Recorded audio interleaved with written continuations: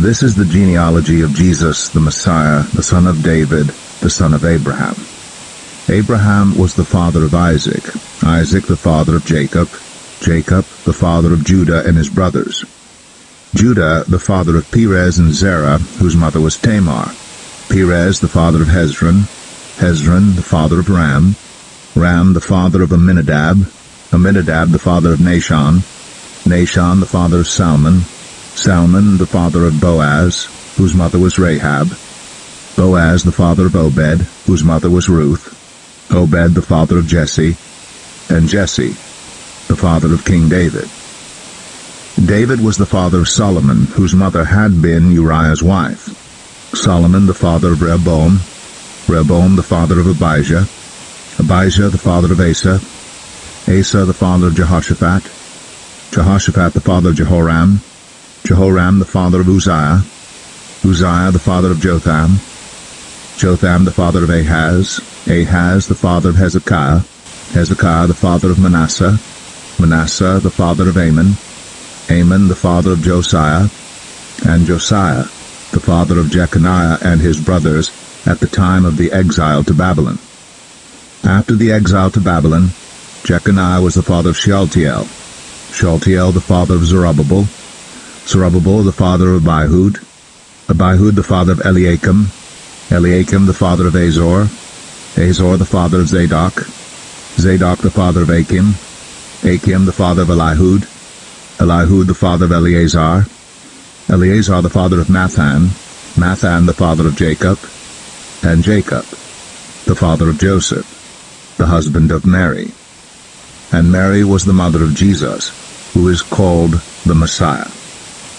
Thus there were 14 generations in all from Abraham to David, 14 from David to the exile to Babylon, and 14 from the exile to the Messiah. This is how the birth of Jesus the Messiah came about.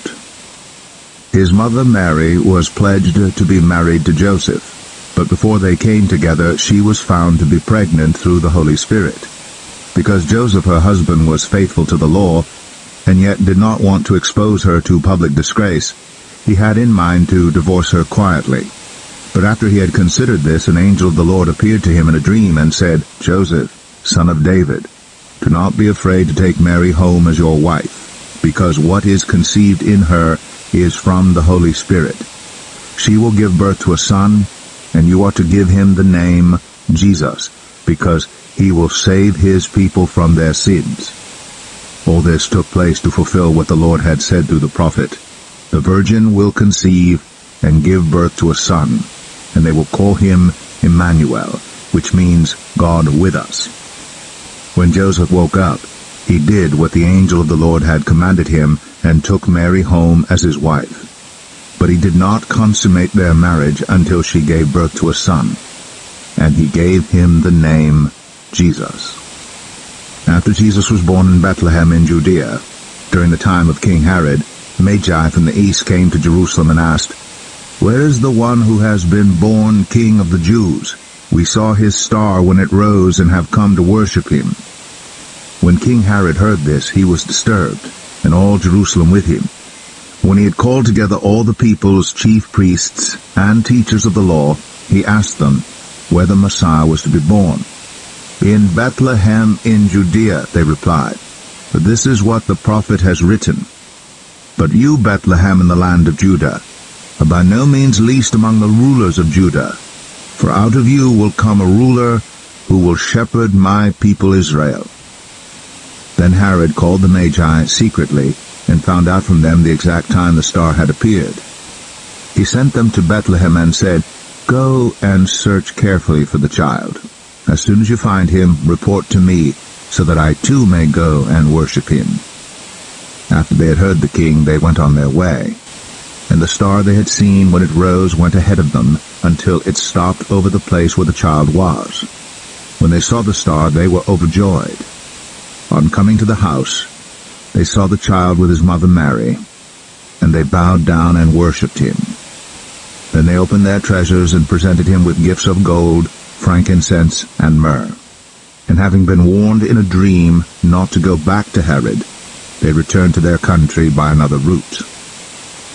When When they had gone, an angel of the Lord appeared to Joseph in a dream. "Get up," he said. "Take the child and his mother and escape to Egypt. Stay there until I tell you, for Herod is going to search for the child to kill him." So he got up, took the child and his mother during the night, and left for Egypt, where he stayed until the death of Herod. And so was fulfilled what the Lord had said through the prophet, "Out of Egypt I called my son." When Herod realized that he had been outwitted by the Magi, he was furious, and he gave orders to kill all the boys in Bethlehem and its vicinity who were 2 years old and under, in accordance with the time he had learned from the Magi. Then what was said through the prophet Jeremiah was fulfilled. A voice is heard in Ramah, weeping and great mourning, Rachel weeping for her children, and refusing to be comforted, because they are no more. After Herod died, an angel of the Lord appeared in a dream to Joseph in Egypt and said, "Get up, take the child and his mother, and go to the land of Israel, for those who were trying to take the child's life are dead." So he got up, took the child and his mother, and went to the land of Israel. But when he heard that Archelaus was reigning in Judea in place of his father Herod, he was afraid to go there. Having been warned in a dream, he withdrew to the district of Galilee. And he went and lived in a town called Nazareth. So was fulfilled what was said through the prophets, that he would be called a Nazarene. In those days John the Baptist came, preaching in the wilderness of Judea and saying, "Repent, for the kingdom of heaven has come near." This is he who was spoken of through the prophet Isaiah, a voice of one calling in the wilderness, "Prepare the way for the Lord, make straight paths for him." John's clothes were made of camel's hair, and he had a leather belt around his waist. His food was locusts and wild honey. People went out to him from Jerusalem and all Judea and the whole region of the Jordan. Confessing their sins, they were baptized by him in the Jordan River. But when he saw many of the Pharisees and Sadducees coming to where he was baptizing, he said to them, "You brood of vipers, who warned you to flee from the coming wrath? Produce fruit in keeping with repentance, and do not think you can say to yourselves, 'We have Abraham as our father.' I tell you that out of these stones God can raise up children for Abraham. The axe is already at the root of the trees, and every tree that does not produce good fruit will be cut down and thrown into the fire. I baptize you with water for repentance, but after me comes one who is more powerful than I, whose sandals I am not worthy to carry. He will baptize you with the Holy Spirit and fire. His winnowing fork is in his hand, and he will clear his threshing floor, gathering his wheat into the barn and burning up the chaff with unquenchable fire." Then Jesus came from Galilee to the Jordan to be baptized by John. But John tried to deter him, saying, "I need to be baptized by you, and do you come to me?" Jesus replied, "Let it be so now. It is proper for us to do this to fulfill all righteousness." Then John consented. As soon as Jesus was baptized, he went up out of the water. At that moment heaven was opened, and he saw the Spirit of God descending like a dove and alighting on him. And a voice from heaven said, "This is my Son, whom I love. With him I am well pleased." Then Jesus was led by the Spirit into the wilderness to be tempted by the devil. After fasting 40 days and 40 nights, he was hungry. The tempter came to him and said, "If you are the Son of God, tell these stones to become bread." Jesus answered, "It is written, man shall not live on bread alone, but on every word that comes from the mouth of God." Then the devil took him to the holy city and had him stand on the highest point of the temple. "If you are the Son of God," he said, "throw yourself down. For it is written, He will command His angels concerning you, and they will lift you up in their hands, so that you will not strike your foot against a stone." Jesus answered him, "It is also written, do not put the Lord your God to the test." Again the devil took him to a very high mountain, and showed him all the kingdoms of the world and their splendor. "All this I will give you, he said, if you will bow down and worship me. Jesus said to him, Away from me, Satan. For it is written, Worship the Lord your God and serve him only. Then the devil left him, and angels came and attended him. When Jesus heard that John had been put in prison, he withdrew to Galilee. Leaving Nazareth, he went and lived in Capernaum, which was by the lake in the area of Zebulun and Naphtali, to fulfill what was said through the prophet Isaiah, Land of Zebulun, and land of Naphtali, the way of the sea, beyond the Jordan, Galilee of the Gentiles. The people living in darkness have seen a great light. On those living in the land of the shadow of death, a light has dawned. From that time on, Jesus began to preach, Repent, for the kingdom of heaven has come near. As Jesus was walking beside the Sea of Galilee, he saw two brothers, Simon, called Peter, and his brother Andrew. They were casting a net into the lake, for they were fishermen. Come, follow me, Jesus said, and I will send you out to fish for people. At once they left their nets and followed him. Going on from there, he saw two other brothers, James, son of Zebedee, and his brother John. They were in a boat with their father Zebedee, preparing their nets. Jesus called them, and immediately they left the boat and their father, and followed him. Jesus went through Galilee, teaching in their synagogues, proclaiming the good news of the kingdom, and healing every disease and sickness among the people.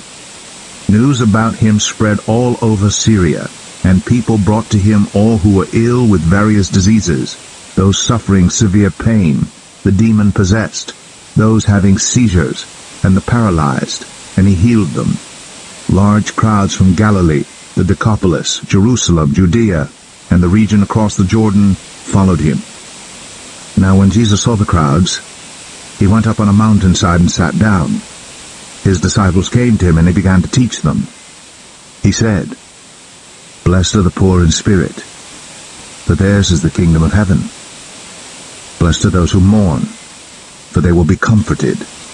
Blessed are the meek, for they will inherit the earth. Blessed are those who hunger and thirst for righteousness, for they will be filled. Blessed are the merciful, for they will be shown mercy. Blessed are the pure in heart, for they will see God. Blessed are the peacemakers, for they will be called children of God. Blessed are those who are persecuted because of righteousness, for theirs is the kingdom of heaven. Blessed are you when people insult you, persecute you, and falsely say all kinds of evil against you because of me.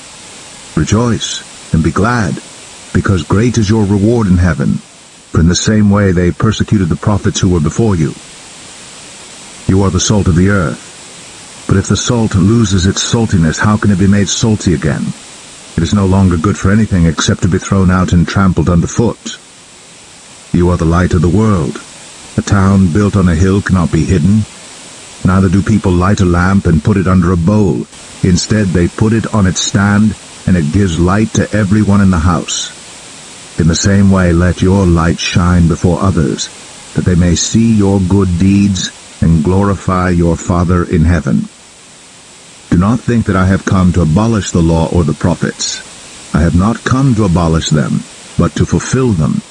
For truly I tell you, until heaven and earth disappear, not the smallest letter, not the least stroke of a pen, will by any means disappear from the law until everything is accomplished. Therefore, anyone who sets aside one of the least of these commands and teaches others accordingly will be called least in the kingdom of heaven. But whoever practices and teaches these commands will be called great in the kingdom of heaven. For I tell you that unless your righteousness surpasses that of the Pharisees and the teachers of the law, you will certainly not enter the kingdom of heaven. You have heard that it was said to the people long ago, You shall not murder, and anyone who murders will be subject to judgment. But I tell you that anyone who is angry with a brother or sister will be subject to judgment. Again, anyone who says to a brother or sister, Raka, is answerable to the court, and anyone who says, You fool, will be in danger of the fire of hell. Therefore, if you are offering your gift at the altar, and there remember that your brother or sister has something against you, leave your gift there in front of the altar. First go and be reconciled to them, then come and offer your gift. Settle matters quickly with your adversary who's taking you to court. Do it while you're still together on the way, or your adversary may hand you over to the judge, and the judge may hand you over to the officer, and you may be thrown into prison. Truly I tell you, you will not get out until you have paid the last penny. You have heard that it was said, you shall not commit adultery.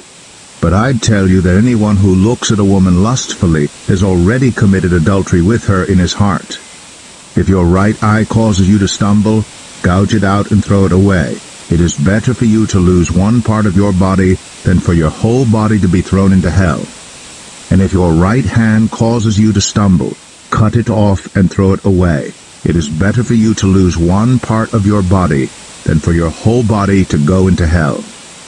It has been said, anyone who divorces his wife must give her a certificate of divorce. But I tell you that anyone who divorces his wife, except for sexual immorality, makes her the victim of adultery, and anyone who marries a divorced woman commits adultery.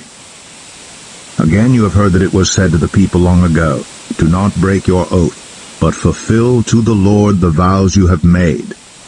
But I tell you, do not swear an oath at all, either by heaven, for it is God's throne, or by the earth, for it is his footstool, or by Jerusalem, for it is the city of the great king.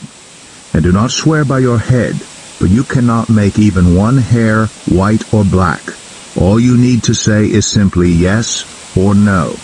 Anything beyond this comes from the evil one. You have heard that it was said, eye for eye and tooth for tooth. But I tell you, do not resist an evil person. If anyone slaps you on the right cheek, turn to them the other cheek also. And if anyone wants to sue you and take your shirt, hand over your coat as well. If anyone forces you to go 1 mile, go with them 2 miles. Give to the one who asks you, and do not turn away from the one who wants to borrow from you. You have heard that it was said, love your neighbor and hate your enemy. But I tell you, love your enemies, and pray for those who persecute you, that you may be children of your Father in heaven. He causes his sun to rise on the evil and the good, and sends rain on the righteous and the unrighteous. If you love those who love you, what reward will you get? Are not even the tax collectors doing that? And if you greet only your own people, what are you doing more than others? Do not even pagans do that? Be perfect, therefore, as your heavenly Father is perfect. Be careful not to practice your righteousness in front of others to be seen by them. If you do, you will have no reward from your Father in heaven. So when you give to the needy, do not announce it with trumpets, as the hypocrites do in the synagogues and on the streets to be honored by others. Truly I tell you, they have received their reward in full. But when you give to the needy, do not let your left hand know what your right hand is doing, so that your giving may be in secret. Then your Father, who sees what is done in secret, will reward you. And when you pray, do not be like the hypocrites, for they love to pray standing in the synagogues and on the street corners to be seen by others. Truly, I tell you, they have received their reward in full. But when you pray, go into your room, close the door, and pray to your Father who is unseen. Then your Father, who sees what is done in secret, will reward you. And when you pray, do not keep on babbling like pagans, for they think they will be heard because of their many words. Do not be like them, for your Father knows what you need before you ask him. This then is how you should pray. Our Father in heaven, hallowed be your name. Your kingdom come. Your will be done, on earth as it is in heaven. Give us today our daily bread, and forgive us our debts, as we also have forgiven our debtors. And lead us not into temptation, but deliver us from the evil one. For if you forgive other people when they sin against you, your heavenly Father will also forgive you. But if you do not forgive others their sins, your Father will not forgive your sins. When you fast, do not look somber as the hypocrites do, for they disfigure their faces to show others they are fasting. Truly, I tell you, they have received their reward in full. But when you fast, put oil on your head and wash your face, so that it will not be obvious to others that you are fasting, but only to your Father who is unseen. And your Father who sees what is done in secret will reward you. Do not store up for yourselves treasures on earth, where moths and vermin destroy, and where thieves break in and steal. But store up for yourselves treasures in heaven, where moths and vermin do not destroy, and where thieves do not break in and steal. For where your treasure is, there your heart will be also. The eye is the lamp of the body. If your eyes are healthy, your whole body will be full of light. But if your eyes are unhealthy, your whole body will be full of darkness. If then the light within you is darkness, how great is that darkness? No one can serve two masters. Either you will hate the one and love the other, or you will be devoted to the one and despise the other. You cannot serve both God and money. Therefore I tell you, do not worry about your life, what you will eat or drink, or about your body, what you will wear. Is not life more than food, and the body more than clothes?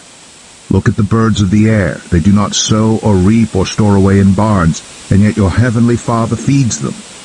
Are you not much more valuable than they? Can any one of you, by worrying, add a single hour to your life? And why do you worry about clothes? See how the flowers of the field grow? They do not labor or spin. Yet I tell you that not even Solomon in all his splendor was dressed like one of these.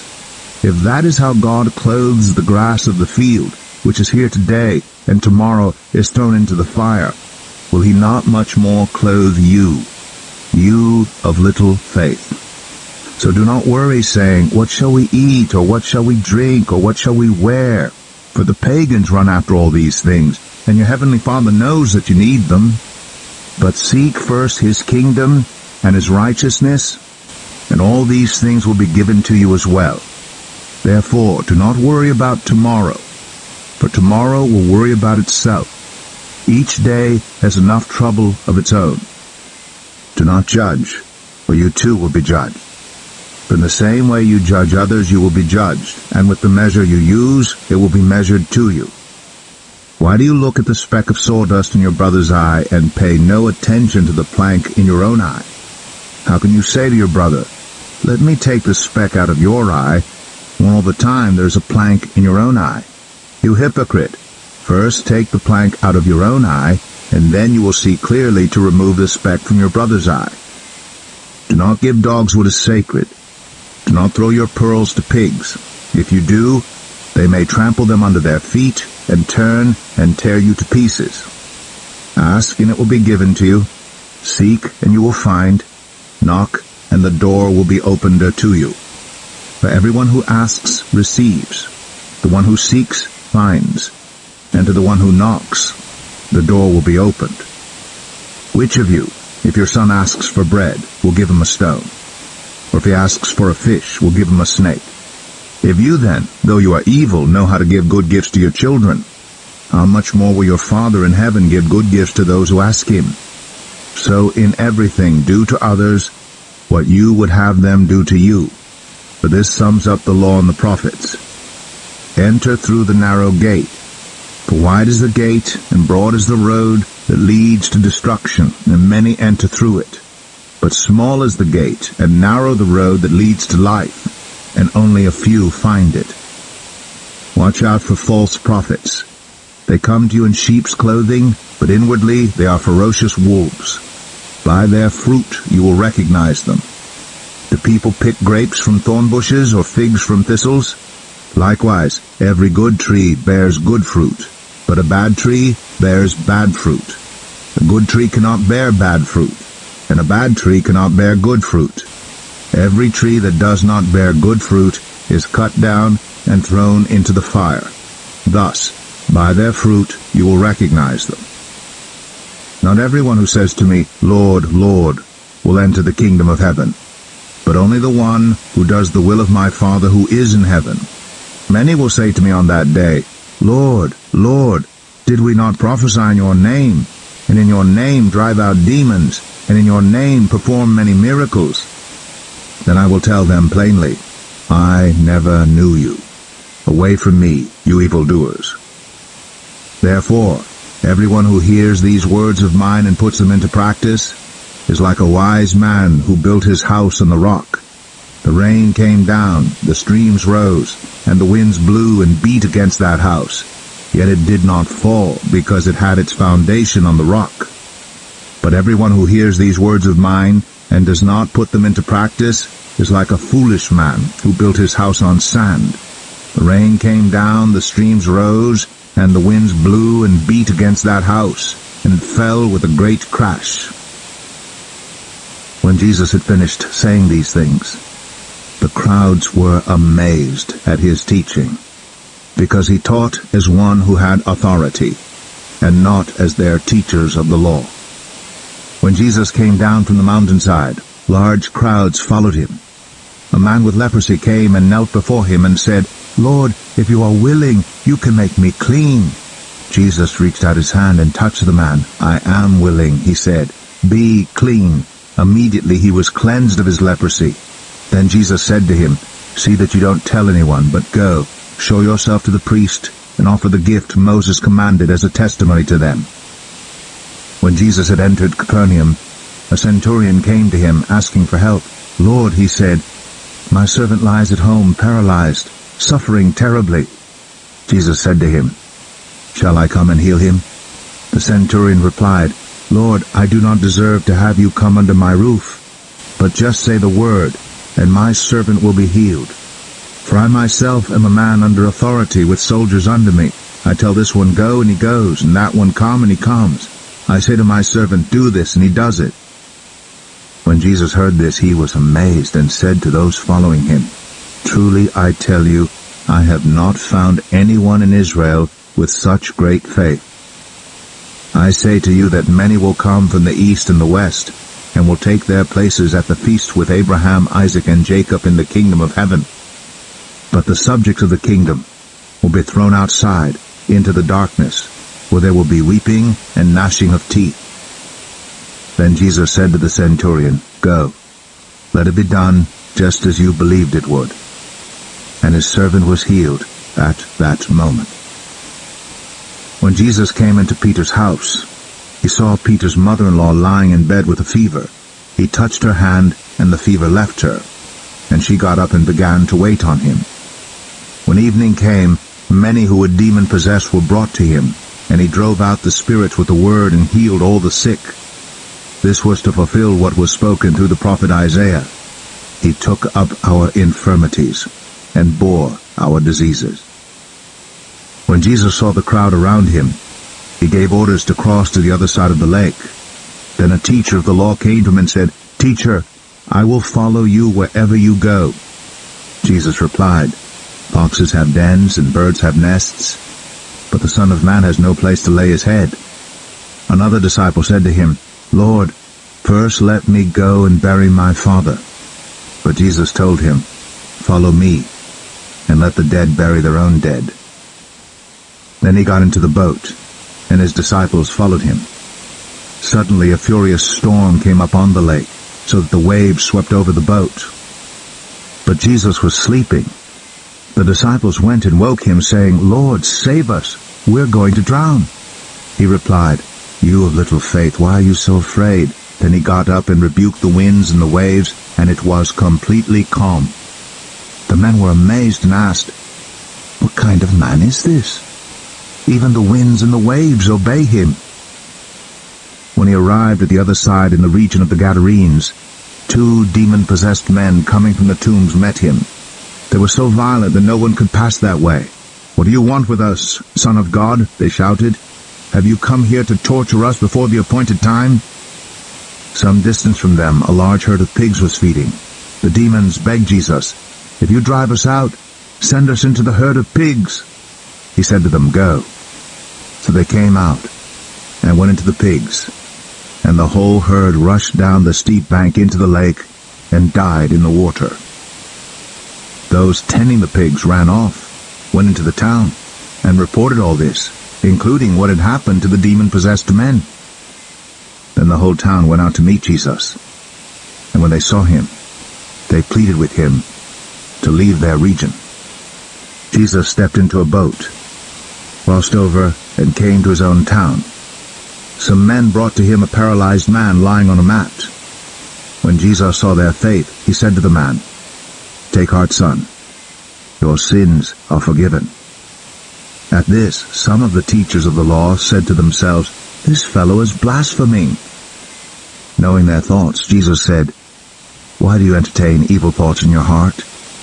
Which is easier, to say, 'Your sins are forgiven,' or to say, 'Get up and walk'? But I want you to know that the Son of Man has authority on earth to forgive sins." So he said to the paralyzed man, "Get up, take your mat, and go home." Then the man got up and went home.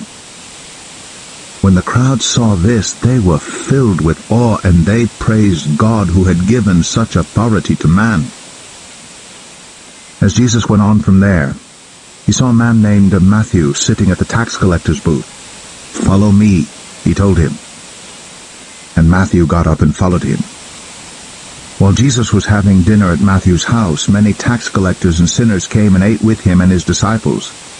When the Pharisees saw this, they asked his disciples, "Why does your teacher eat with tax collectors and sinners?"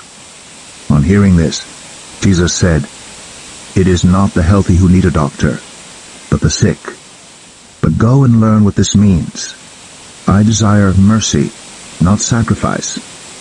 For I have not come to call the righteous, but sinners." Then John's disciples came and asked him, "How is it that we and the Pharisees fast often, but your disciples do not fast?" Jesus answered, "How can the guests of the bridegroom mourn while he is with them? The time will come when the bridegroom will be taken from them, then they will fast. No one sews a patch of unshrunk cloth on an old garment, for the patch will pull away from the garment, making the tear worse. Neither do people pour new wine into old wineskins. If they do, the skins will burst, the wine will run out, and the wineskins will be ruined. No, they pour new wine into new wineskins, and both are preserved." While he was saying this, a synagogue leader came and knelt before him and said, "My daughter has just died, but come and put your hand on her, and she will live." Jesus got up and went with him, and so did his disciples. Just then, a woman, who had been subject to bleeding for 12 years, came up behind him and touched the edge of his cloak. She said to herself, "If I only touch his cloak, I will be healed." Jesus turned and saw her. "Take heart, daughter," he said. "Your faith has healed you." And the woman was healed at that moment. When Jesus entered the synagogue leader's house and saw the noisy crowd and people playing pipes, he said, "Go away, the girl is not dead, but asleep." But they laughed at him. After the crowd had been put outside, he went in and took the girl by the hand, and she got up. News of this spread through all that region. As Jesus went on from there, 2 blind men followed him, calling out, "Have mercy on us, Son of David." When he had gone indoors, the blind men came to him, and he asked them, "Do you believe that I am able to do this?" "Yes, Lord," they replied. Then he touched their eyes and said, "According to your faith, let it be done to you." And their sight was restored. Jesus warned them sternly, "See that no one knows about this." But they went out and spread the news about him all over that region. While they were going out, a man who was demon-possessed and could not talk was brought to Jesus. And when the demon was driven out, the man who had been mute spoke. The crowd was amazed and said, "Nothing like this has ever been seen in Israel." But the Pharisees said, "It is by the prince of demons that he drives out demons." Jesus went through all the towns and villages, teaching in their synagogues, proclaiming the good news of the kingdom, and healing every disease and sickness. When he saw the crowds, he had compassion on them, because they were harassed and helpless, like sheep without a shepherd. Then he said to his disciples, "The harvest is plentiful, but the workers are few. Ask the Lord of the harvest, therefore, to send out workers into his harvest field." Jesus called his 12 disciples to him and gave them authority to drive out impure spirits and to heal every disease and sickness. These are the names of the 12 apostles. First Simon, who is called Peter, and his brother Andrew, James son of Zebedee, and his brother John, Philip and Bartholomew, Thomas and Matthew, the tax collector, James son of Alphaeus, and Thaddeus, Simon the Zealot, and Judas Iscariot, who betrayed him. These 12 Jesus sent out with the following instructions: "Do not go among the Gentiles or enter any town of the Samaritans. Go rather to the lost sheep of Israel. As you go, proclaim this message: the kingdom of heaven has come near. Heal the sick, raise the dead, cleanse those who have leprosy, drive out demons. Freely you have received, freely give. Do not get any gold or silver or copper to take with you in your belts, no bag for the journey, or extra shirt or sandals or a staff, for the worker is worth his keep. Whatever town or village you enter, search there for some worthy person, and stay at their house until you leave. As you enter the home, give it your greeting. If the home is deserving, let your peace rest on it. If it is not, let your peace return to you. If anyone will not welcome you or listen to your words, leave that home or town and shake the dust off your feet. Truly I tell you, it will be more bearable for Sodom and Gomorrah on the day of judgment than for that town. I am sending you out like sheep among wolves. Therefore be as shrewd as snakes and as innocent as doves. Be on your guard. You will be handed over to the local councils and be flogged in the synagogues. On my account, you will be brought before governors and kings as witnesses to them and to the Gentiles. But when they arrest you, do not worry about what to say or how to say it. At that time you will be given what to say. For it will not be you speaking, but the Spirit of your Father speaking through you. Brother will betray brother to death, and a father his child. Children will rebel against their parents and have them put to death. You will be hated by everyone because of me. But the one who stands firm to the end will be saved. When you are persecuted in one place, flee to another. Truly I tell you, you will not finish going through the towns of Israel before the Son of Man comes. The student is not above the teacher, nor a servant above his master. It is enough for students to be like their teachers and servants like their masters. If the head of the house has been called Beelzebul, how much more the members of his household? So do not be afraid of them, for there is nothing concealed that will not be disclosed, or hidden that will not be made known. What I tell you in the dark, speak in the daylight. What is whispered in your ear, proclaim from the roofs. Do not be afraid of those who kill the body but cannot kill the soul.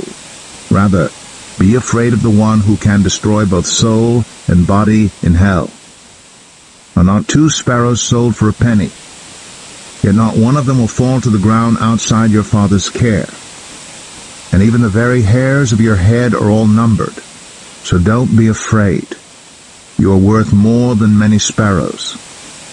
Whoever acknowledges me before others, I will also acknowledge before my Father in heaven. But whoever disowns me before others, I will disown before my Father in heaven. Do not suppose that I have come to bring peace to the earth. I did not come to bring peace, but a sword. For I have come to turn a man against his father, a daughter against her mother, a daughter-in-law against her mother-in-law. A man's enemies will be the members of his own household. Anyone who loves their father or mother more than me is not worthy of me. Anyone who loves their son or daughter more than me is not worthy of me. Whoever does not take up their cross and follow me is not worthy of me. Whoever finds their life will lose it, and whoever loses their life for my sake will find it. Anyone who welcomes you welcomes me, and anyone who welcomes me welcomes the one who sent me. Whoever welcomes a prophet as a prophet will receive a prophet's reward. And whoever welcomes a righteous person as a righteous person will receive a righteous person's reward. And if anyone gives even a cup of cold water to one of these little ones who is my disciple, truly I tell you, that person will certainly not lose their reward." After Jesus had finished instructing his 12 disciples, he went on from there to teach and preach in the towns of Galilee. When John, who was in prison, heard about the deeds of the Messiah, he sent his disciples to ask him, "Are you the one who is to come, or should we expect someone else?" Jesus replied, "Go back and report to John what you hear and see. The blind receive sight, the lame walk, those who have leprosy are cleansed, the deaf hear, the dead are raised, and the good news is proclaimed to the poor. Blessed is anyone who does not stumble on account of me." As John's disciples were leaving, Jesus began to speak to the crowd about John. "What did you go out into the wilderness to see? A reed swayed by the wind? If not, what did you go out to see? A man dressed in fine clothes? No. Those who wear fine clothes are in king's palaces. Then what did you go out to see? A prophet? Yes, I tell you, and more than a prophet. This is the one about whom it is written, 'I will send my messenger ahead of you, who will prepare your way before you.' Truly I tell you, among those born of women, there has not been risen anyone greater than John the Baptist. Yet whoever is least in the kingdom of heaven is greater than he. From the days of John the Baptist until now, the kingdom of heaven has been subjected to violence, and violent people have been raiding it. For all the prophets in the law prophesied until John. And if you are willing to accept it, he is the Elijah who was to come. Whoever has ears, let them hear." To what can I compare this generation? They are like children sitting in the marketplaces and calling out to others, "We played the pipe for you, and you did not dance. We sang a dirge, and you did not mourn. For John came neither eating nor drinking, and they say, 'He has a demon.' The Son of Man came eating and drinking, and they say, 'Here is a glutton and a drunkard, a friend of tax collectors and sinners.' But wisdom is proved right by her deeds." Then Jesus began to denounce the towns in which most of his miracles had been performed, because they did not repent. "Woe to you, Chorazin! Woe to you, Bethsaida! For if the miracles that were performed in you had been performed in Tyre and Sidon, they would have repented long ago in sackcloth and ashes. But I tell you, it will be more bearable for Tyre and Sidon on the day of judgment than for you. And you, Capernaum, will you be lifted to the heavens? No, you will go down to Hades. For if the miracles that were performed in you had been performed in Sodom, it would have remained to this day. But I tell you that it will be more bearable for Sodom on the day of judgment than for you." At that time Jesus said, "I praise you, Father, Lord of heaven and earth, because you have hidden these things from the wise and learned, and revealed them to little children. Yes, Father, for this is what you were pleased to do. All things have been committed to me by my Father. No one knows the Son except the Father, and no one knows the Father except the Son, and those to whom the Son chooses to reveal him. Come to me, all you who are weary and burdened, and I will give you rest. Take my yoke upon you, and learn from me. For I am gentle and humble in heart, and you will find rest for your souls. For my yoke is easy, and my burden is light." At that time Jesus went through the grain fields on the Sabbath. His disciples were hungry, and began to pick some heads of grain and eat them. When the Pharisees saw this, they said to him, "Look, your disciples are doing what is unlawful on the Sabbath." He answered, "Haven't you read what David did when he and his companions were hungry? He entered the house of God, and he and his companions ate the consecrated bread, which was not lawful for them to do, but only for the priests. Or haven't you read in the law that the priests on Sabbath duty in the temple desecrate the Sabbath, and yet are innocent? I tell you that something greater than the temple is here. If you had known what these words mean, I desire mercy, not sacrifice, you would not have condemned the innocent. For the Son of Man is Lord of the Sabbath. Going on from that place, he went into their synagogue, and a man with a shriveled hand was there. Looking for a reason to bring charges against Jesus, they asked him, "Is it lawful to heal on the Sabbath?" He said to them, "If any of you has a sheep, and it falls into a pit on the Sabbath, will you not take hold of it and lift it out? How much more valuable is a person than a sheep? Therefore it is lawful to do good on the Sabbath." Then he said to the man, "Stretch out your hand." So he stretched it out, and it was completely restored, just as sound as the other. But the Pharisees went out and plotted how they might kill Jesus. Aware of this, Jesus withdrew from that place. A large crowd followed him, and he healed all who were ill. He warned them not to tell others about him. This was to fulfill what was spoken through the prophet Isaiah. "Here is my servant whom I have chosen, the one I love, in whom I delight. I will put my spirit on him, and he will proclaim justice to the nations. He will not quarrel or cry out. No one will hear his voice in the streets. A bruised reed he will not break, and a smoldering wick he will not snuff out, till he has brought justice through to victory. In his name the nations will put their hope."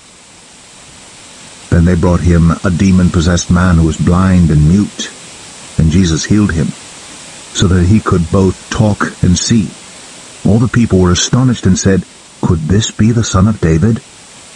But when the Pharisees heard this, they said, "It is only by Beelzebul, the prince of demons, that this fellow drives out demons." Jesus knew their thoughts and said to them, "Every kingdom divided against itself will be ruined, and every city or household divided against itself will not stand. If Satan drives out Satan, he is divided against himself. How then can his kingdom stand? And if I drive out demons by Beelzebul, by whom do your people drive them out? So then, they will be your judges. But if it is by the Spirit of God that I drive out demons, then the kingdom of God has come upon you. Or again, how can anyone enter a strong man's house and carry off his possessions unless he first ties up the strong man? Then he can plunder his house. Whoever is not with me is against me, and whoever does not gather with me scatters. And so I tell you, every kind of sin and slander can be forgiven, but blasphemy against the Spirit will not be forgiven. Anyone who speaks a word against the Son of Man will be forgiven, but anyone who speaks against the Holy Spirit will not be forgiven, either in this age or in the age to come. Make a tree good, and its fruit will be good, or make a tree bad, and its fruit will be bad. For a tree is recognized by its fruit. You brood of vipers, how can you who are evil say anything good? For the mouth speaks what the heart is full of. A good man brings good things out of the good stored up in him, and an evil man brings evil things out of the evil stored up in him. But I tell you that everyone will have to give account on the day of judgment for every empty word they have spoken. For by your words you will be acquitted, and by your words you will be condemned.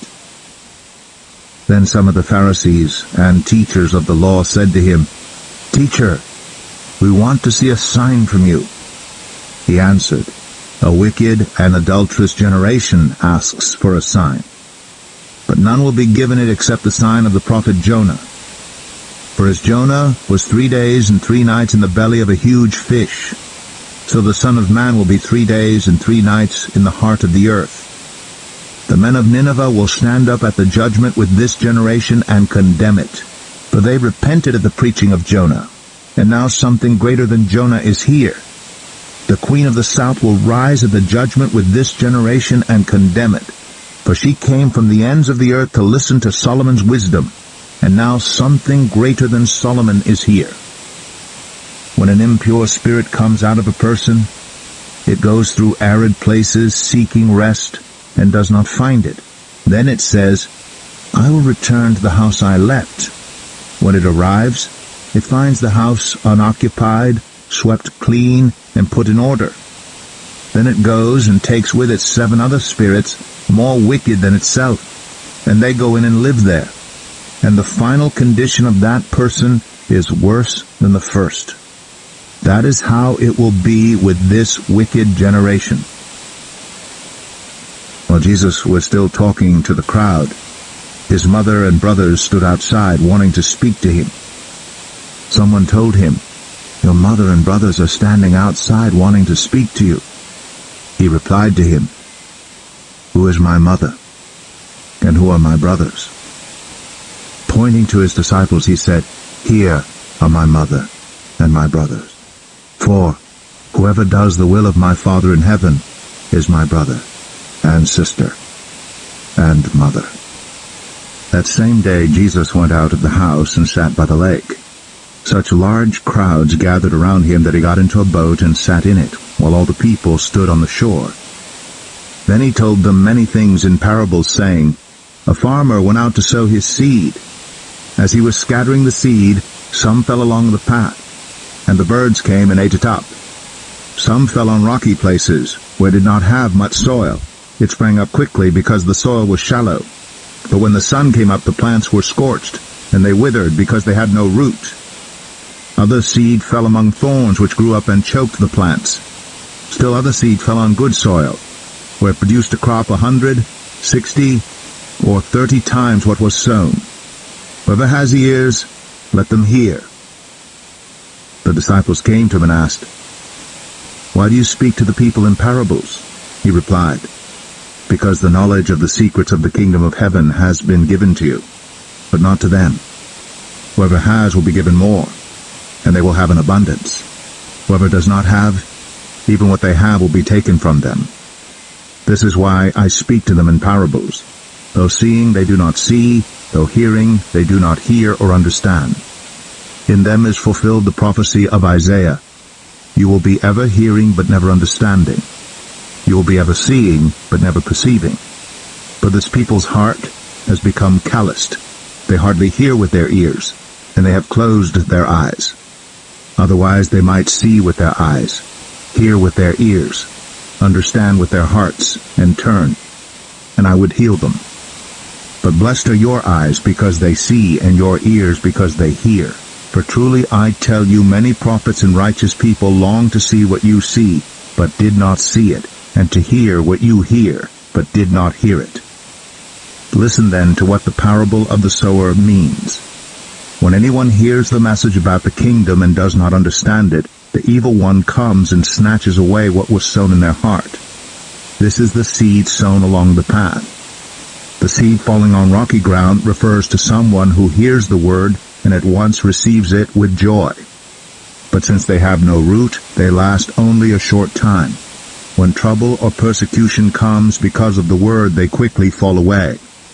The seed falling among the thorns refers to someone who hears the word, but the worries of this life and the deceitfulness of wealth choke the word, making it unfruitful. But the seed falling on good soil refers to someone who hears the word and understands it. This is the one who produces a crop yielding 100, 60, or 30 times what was sown. Jesus told them another parable. The kingdom of heaven is like a man who sowed good seed in his field. But while everyone was sleeping, his enemy came and sowed weeds among the wheat and went away.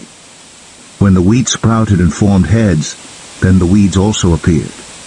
The owner's servants came to him and said, Sir, didn't you sow good seed in your field? Where then did the weeds come from? An enemy did this, he replied.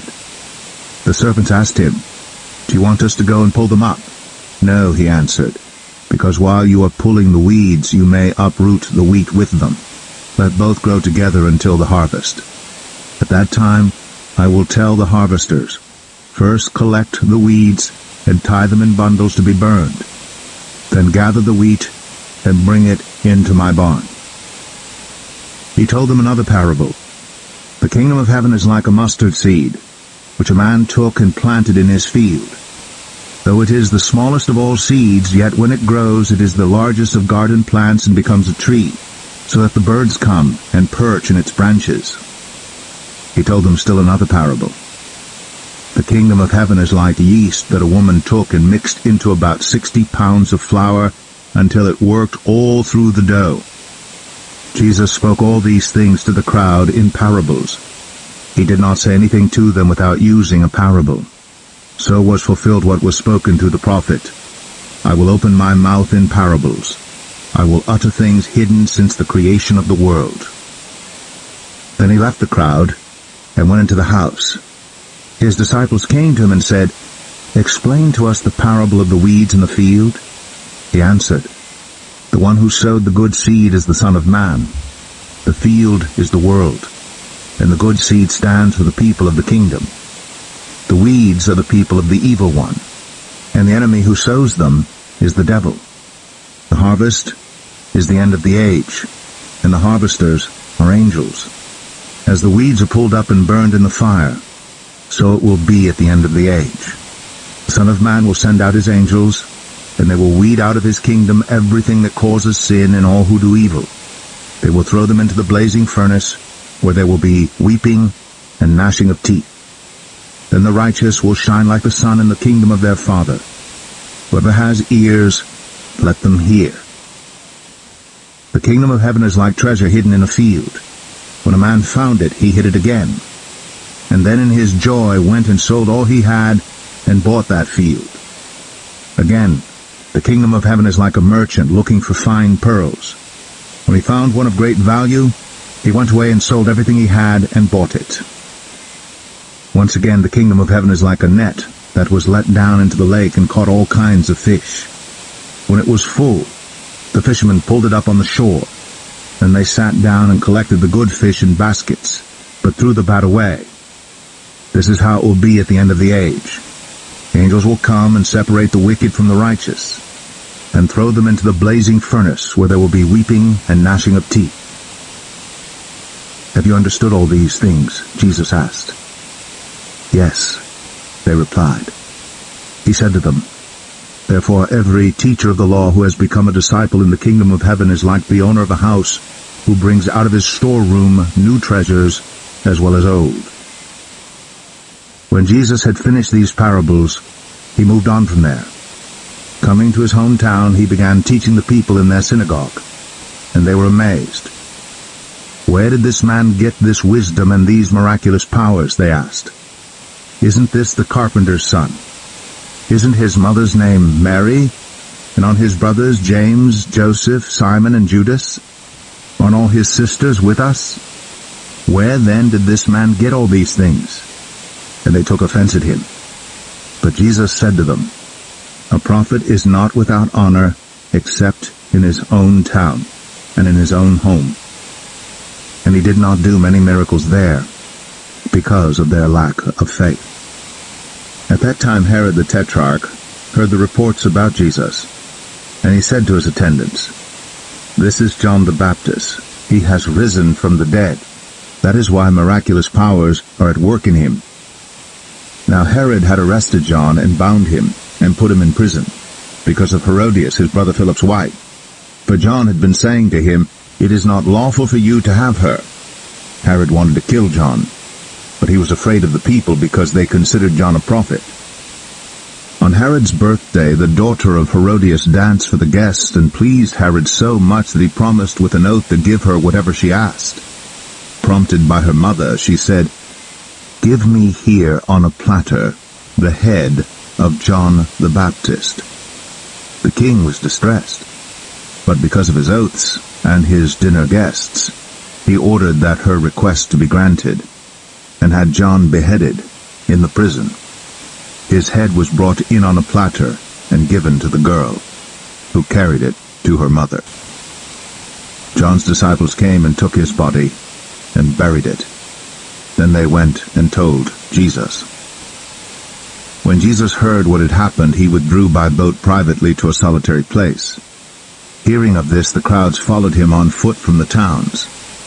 When Jesus landed and saw a large crowd, he had compassion on them and healed their sick. As evening approached, the disciples came to him and said, "This is a remote place, and it's already getting late. Send the crowds away so they can go to the villages and buy themselves some food." Jesus replied, "They do not need to go away. You give them something to eat." "We have here only 5 loaves of bread and 2 fish," they answered.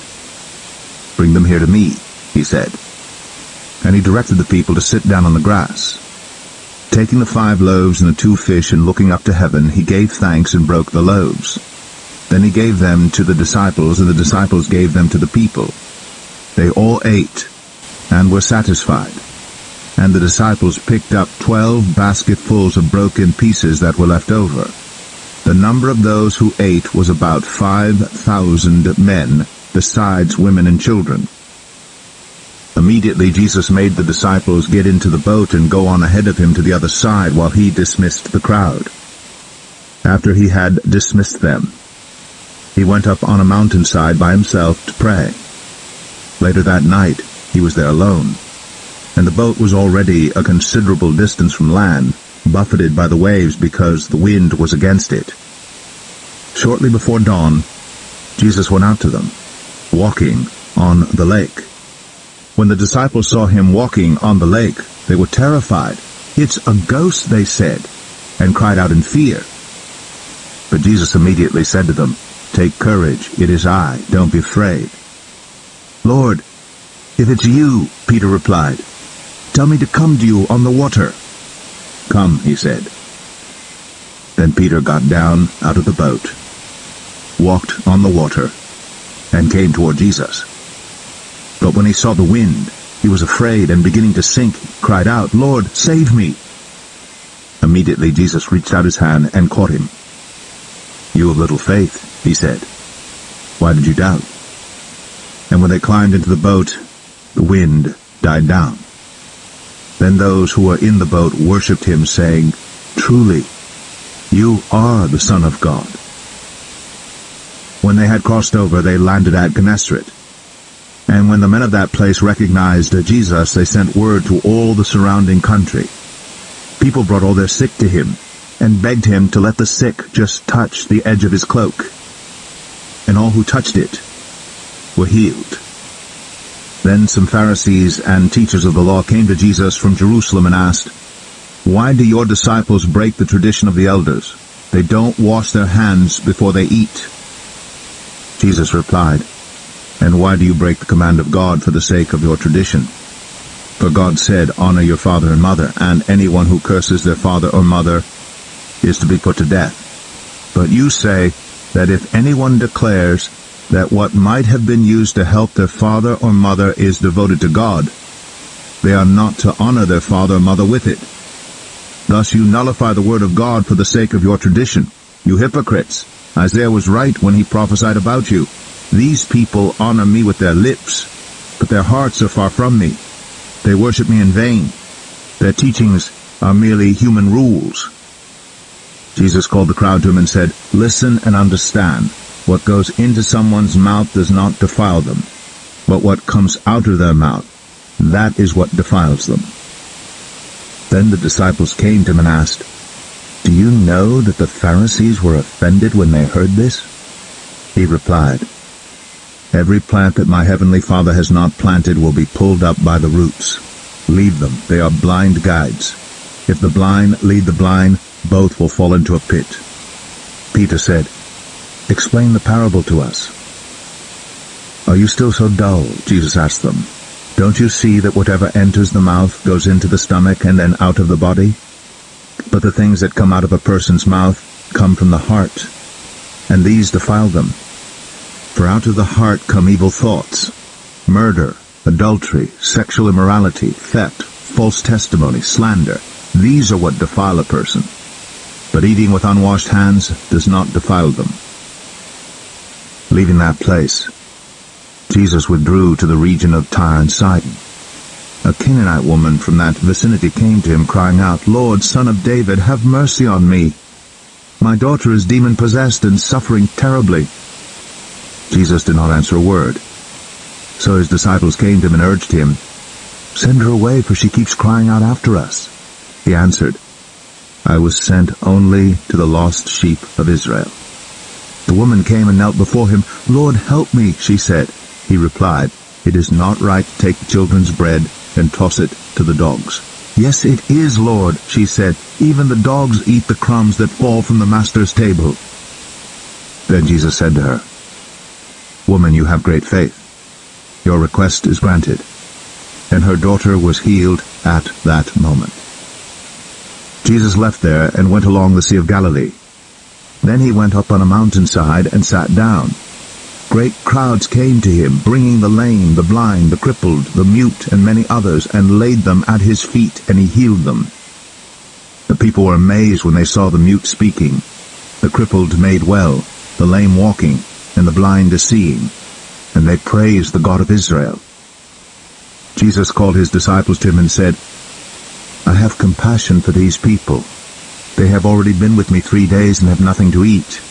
I do not want to send them away hungry, or they may collapse on the way. His disciples answered, Where could we get enough bread in this remote place to feed such a crowd? How many loaves do you have? Jesus asked.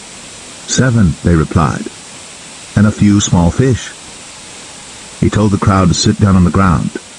Then he took the 7 loaves and the fish, and when he had given thanks he broke them, and gave them to the disciples, and they in turn to the people. They all ate, and were satisfied. Afterward the disciples picked up 7 basketfuls of broken pieces that were left over. The number of those who ate was 4,000 men, besides women and children. After Jesus had sent the crowd away, he got into the boat and went to the vicinity of Magadan. The Pharisees and Sadducees came to Jesus and tested him by asking him to show them a sign from heaven.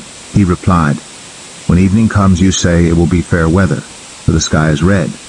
And in the morning, today it will be stormy, for the sky is red and overcast.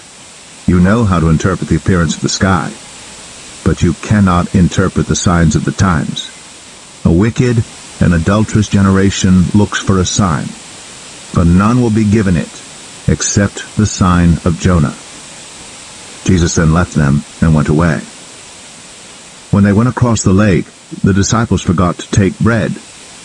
Be careful, Jesus said to them.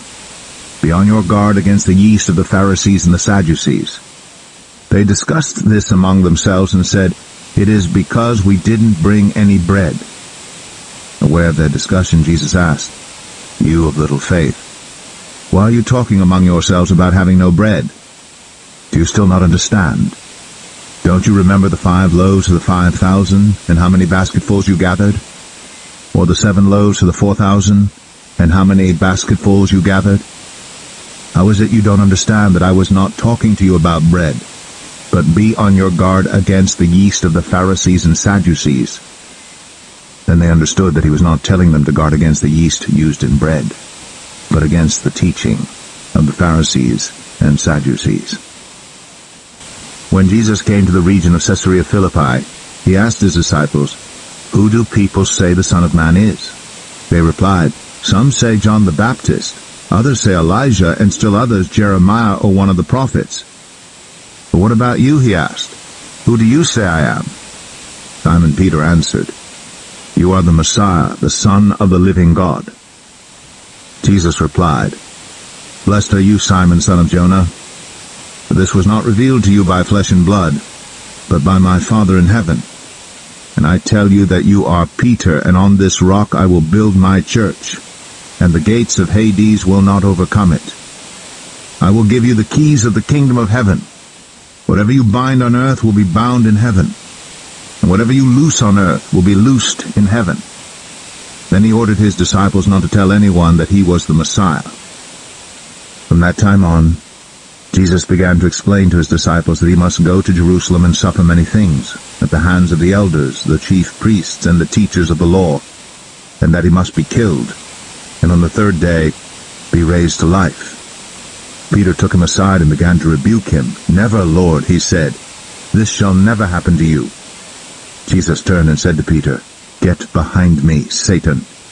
You are a stumbling block to me. You do not have in mind the concerns of God, but merely human concerns.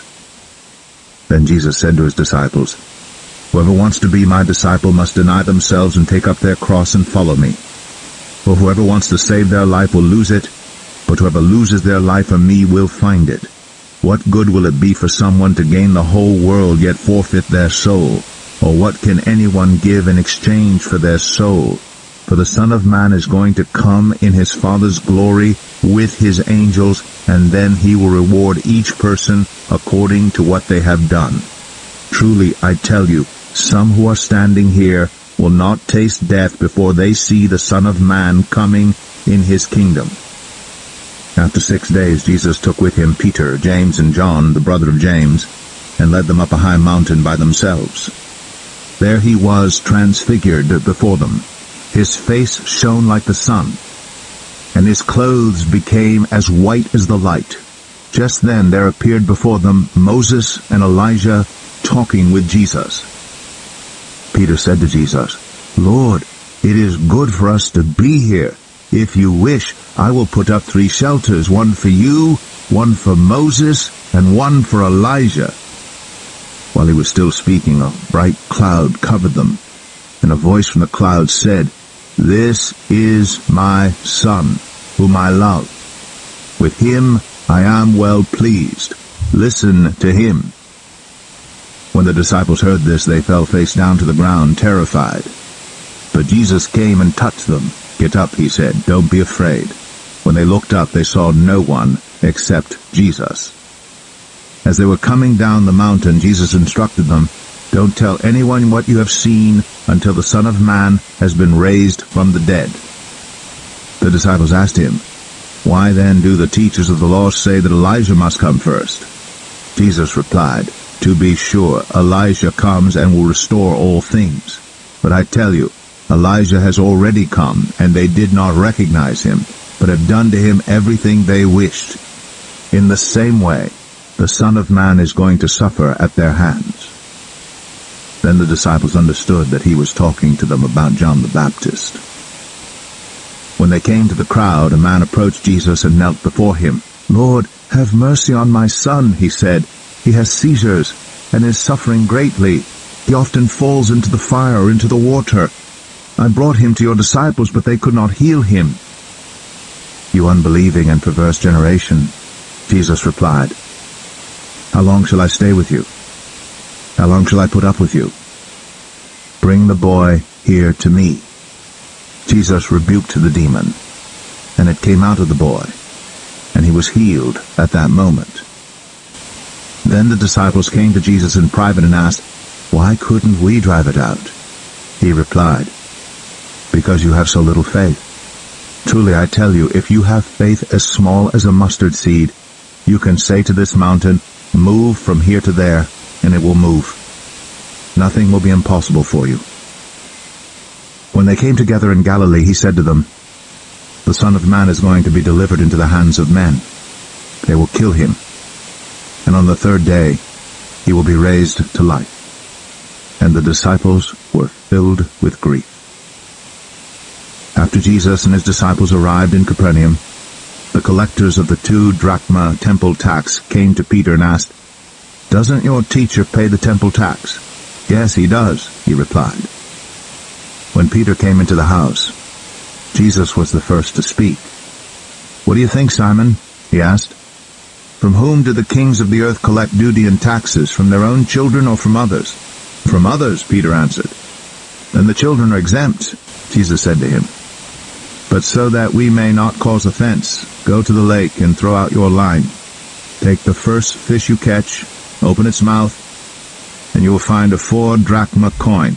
Take it and give it to them, for my tax and yours." At that time the disciples came to Jesus and asked, "Who then is the greatest in the kingdom of heaven?" He called a little child to him and placed the child among them, and he said, "Truly I tell you, unless you change and become like little children, you will never enter the kingdom of heaven. Therefore whoever takes the lowly position of this child is the greatest in the kingdom of heaven. And whoever welcomes one such child in my name welcomes me. If anyone causes one of these little ones, those who believe in me, to stumble, It would be better for them to have a large millstone hung around their neck and to be drowned in the depths of the sea. Woe to the world because of the things that cause people to stumble. Such things must come, but woe to the person through whom they come. If your hand or foot causes you to stumble, cut it off and throw it away. It is better for you to enter life maimed or crippled than to have 2 hands or 2 feet and be thrown into eternal fire. And if your eye causes you to stumble, gouge it out and throw it away. It is better for you to enter life with 1 eye than to have 2 eyes and be thrown into the fire of hell. See that you do not despise one of these little ones, for I tell you that their angels in heaven always see the face of my Father in heaven. What do you think? If a man owns 100 sheep, and one of them wanders away, will he not leave the 99 on the hills and go to look for the one that wandered off?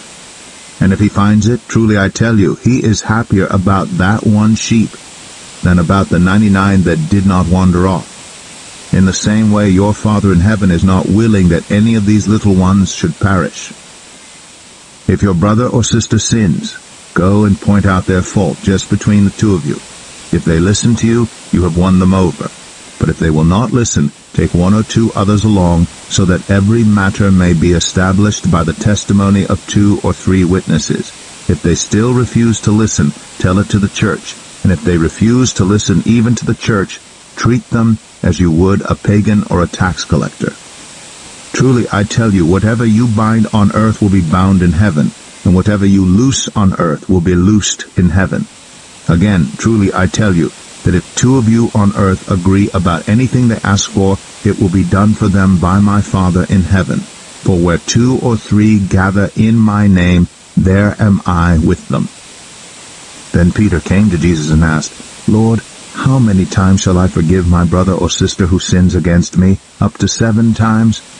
Jesus answered, I tell you, not 7 times, but 77 times. Therefore, the kingdom of heaven is like a king who wanted to settle accounts with his servants. As he began the settlement, a man who owed him 10,000 bags of gold was brought to him. Since he was not able to pay, the master ordered that he and his wife and his children and all that he had be sold to repay the debt. At this the servant fell on his knees before him. Be patient with me, he begged, and I will pay back everything. The servant's master took pity on him, canceled the debt, and let him go. But when that servant went out, he found one of his fellow servants who owed him 100 silver coins. He grabbed him and began to choke him. Pay back what you owe me, he demanded. His fellow servant fell to his knees and begged him, Be patient with me, and I will pay it back. But he refused. Instead, he went off and had the man thrown into prison until he could pay the debt. When the other servants saw what had happened, they were outraged and went and told their master everything that had happened. Then the master called the servant in. You wicked servant, he said, I canceled all that debt of yours because you begged me to. Shouldn't you have had mercy on your fellow servant just as I had on you? In anger, his master handed him over to the jailers to be tortured until he should pay back all he owed. This is how my heavenly Father will treat each of you, unless you forgive your brother or sister from your heart.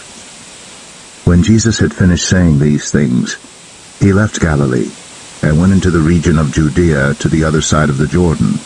Large crowds followed him, and he healed them there. Some Pharisees came to him to test him. They asked, Is it lawful for a man to divorce his wife for any and every reason? Haven't you read, he replied, that at the beginning the Creator made them male and female, and said, For this reason a man will leave his father and mother and be united to his wife, and the 2 will become one flesh. So they are no longer 2, but one flesh. Therefore what God has joined together let no one separate. Why then, they asked, did Moses command that a man give his wife a certificate of divorce and send her away? Jesus replied, Moses permitted you to divorce your wives because your hearts were hard. But it was not this way from the beginning. I tell you that anyone who divorces his wife except for sexual immorality and marries another woman commits adultery. The disciples said to him, If this is the situation between a husband and wife, it is better not to marry. Jesus replied, "Not everyone can accept this word, but only those to whom it has been given. For there are eunuchs who were born that way, and there are eunuchs who have been made eunuchs by others. And there are those who choose to live like eunuchs for the sake of the kingdom of heaven. The one who can accept this should accept it." Then people brought little children to Jesus for him to place his hands on them and pray for them. But the disciples rebuked them. Jesus said, "Let the little children come to me and do not hinder them, for the kingdom of heaven belongs to such as these." When he had placed his hands on them, he went on from there. Just then a man came up to Jesus and asked, "Teacher, what good thing must I do to get eternal life?" "Why do you ask me about what is good?" Jesus replied. "There's only one who is good. If you want to enter life, keep the commandments." "Which ones?" he inquired. Jesus replied, "You shall not murder, you shall not commit adultery, you shall not steal, you shall not give false testimony, honor your father and mother, and love your neighbor as yourself." "All these I have kept," the young man said. "What do I still lack?" Jesus answered, "If you want to be perfect, go sell your possessions and give to the poor, and you will have treasure in heaven. Then come, follow me." When the young man heard this, he went away sad because he had great wealth. Then Jesus said to his disciples, "Truly I tell you, it is hard for someone who is rich to enter the kingdom of heaven. Again I tell you, it is easier for a camel to go through the eye of a needle than for someone who is rich to enter the kingdom of God." When the disciples heard this, they were greatly astonished and asked, "Who then can be saved?" Jesus looked at them and said, "With man this is impossible, but with God all things are possible." Peter answered him, "We have left everything to follow you. What then will there be for us?" Jesus said to them, "Truly I tell you, at the renewal of all things, when the Son of Man sits on his glorious throne, you who have followed me will also sit on 12 thrones, judging the 12 tribes of Israel. And everyone who has left houses, or brothers, or sisters, or father, or mother, or wife, or children, or fields for my sake, will receive 100 times as much, and will inherit eternal life. But many who are first will be last, and many who are last will be first. For the kingdom of heaven is like a landowner, who went out early in the morning to hire workers for his vineyard. He agreed to pay them a denarius for the day and sent them into his vineyard. About 9 in the morning he went out and saw others standing in the marketplace doing nothing. He told them, "You also go and work in my vineyard, and I will pay you whatever's right." So they went. He went out again about noon and about 3 in the afternoon and did the same thing. About 5 in the afternoon he went out and found still others standing around. He asked them, "Why have you been standing here all day long doing nothing?" "Because no one has hired us," they answered. He said to them, "You also go and work in my vineyard." When evening came, the owner of the vineyard said to his foreman, "Call the workers and pay them their wages, beginning with the last ones hired and going on to the first." The workers who were hired about 5 in the afternoon came and each received a denarius. So when those came who were hired first, they expected to receive more. But each of them also received a denarius. When they received it, they began to grumble against the landowner. "These who were hired last worked only 1 hour," they said, "and you have made them equal to us, who have borne the burden of the work and the heat of the day." But he answered one of them, "I am not being unfair to you, friend. Didn't you agree to work for a denarius? Take your pay and go. I want to give the one who was hired last the same as I gave you. Don't I have the right to do what I want with my own money? Or are you envious because I am generous?" So, the last will be first, and the first will be last. Now Jesus was going up to Jerusalem. On the way he took the 12 aside and said to them, "We are going up to Jerusalem, and the Son of Man will be delivered over to the chief priests and the teachers of the law. They will condemn him to death, and will hand him over to the Gentiles to be mocked and flogged and crucified.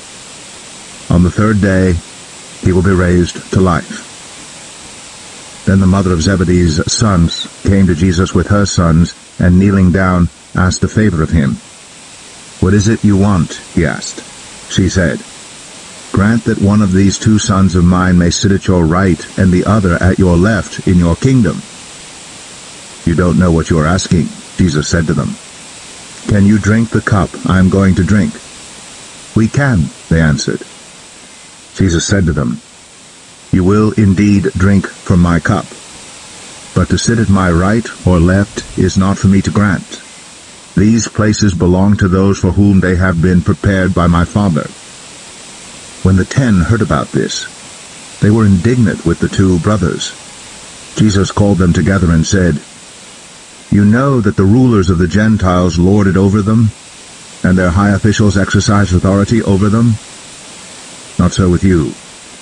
Instead, whoever wants to become great among you must be your servant, and whoever wants to be first must be your slave, just as the Son of Man did not come to be served, but to serve, and to give his life as a ransom for many." As Jesus and his disciples were leaving Jericho, a large crowd followed him.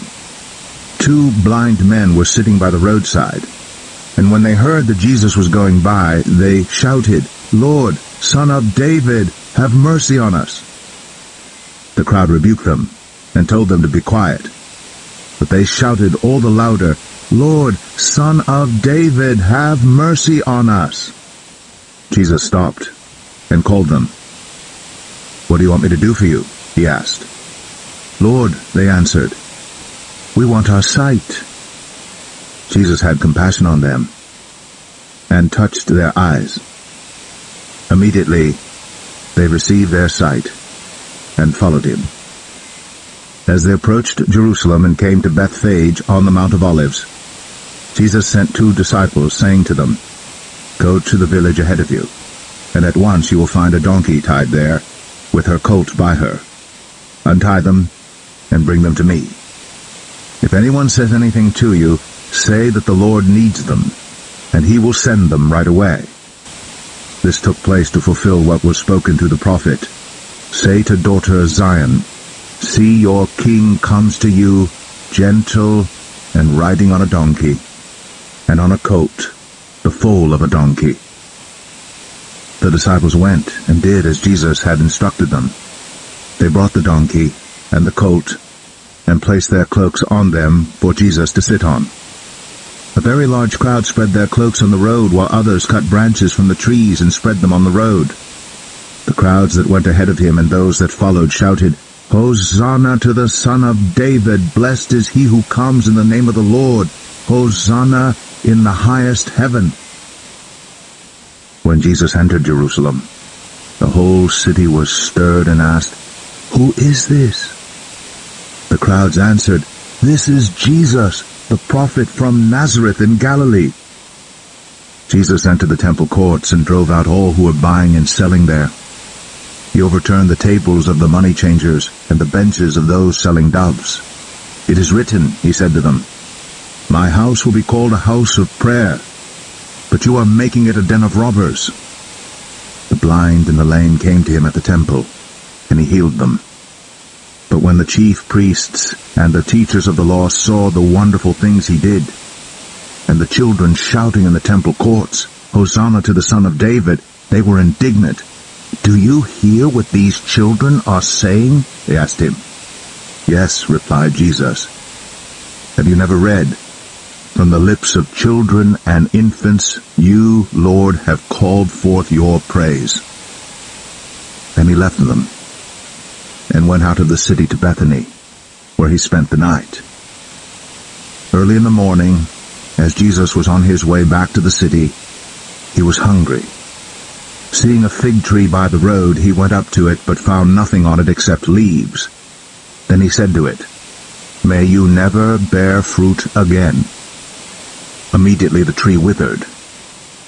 When the disciples saw this, they were amazed. "How did the fig tree wither so quickly?" they asked. Jesus replied, "Truly I tell you, if you have faith and do not doubt, not only can you do what was done to the fig tree, but also you can say to this mountain, 'Go, throw yourself into the sea,' and it will be done. If you believe, you will receive whatever you ask for in prayer." Jesus entered the temple courts, and while he was teaching, the chief priests and the elders of the people came to him. "By what authority are you doing these things?" they asked. "And who gave you this authority?" Jesus replied, "I will also ask you one question. If you answer me, I will tell you by what authority I am doing these things. John's baptism, where did it come from? Was it from heaven or of human origin?" They discussed it among themselves and said, "If we say from heaven," he will ask, "then why didn't you believe him? But if we say of human origin, we are afraid of the people, for they all hold that John was a prophet." So they answered Jesus, "We don't know." Then he said, "Neither will I tell you by what authority I am doing these things." What do you think? There was a man who had 2 sons. He went to the first and said, "Son, go and work today in the vineyard." "I will not," he answered. But later he changed his mind and went. Then the father went to the other son and said the same thing. He answered, "I will, sir." But he did not go. Which of the 2 did what his father wanted? "The first," they answered. Jesus said to them, "Truly I tell you, the tax collectors and the prostitutes are entering the kingdom of God ahead of you. For John came to you to show you the way of righteousness, and you did not believe him. But the tax collectors and the prostitutes did. And even after you saw this, you did not repent and believe him." Listen to another parable. There was a landowner who planted a vineyard. He put a wall around it, dug a winepress in it, and built a watchtower. Then he rented the vineyard to some farmers and moved to another place. When the harvest time approached, he sent his servants to the tenants to collect his fruit. The tenants seized his servants. They beat one, killed another, and stoned a third.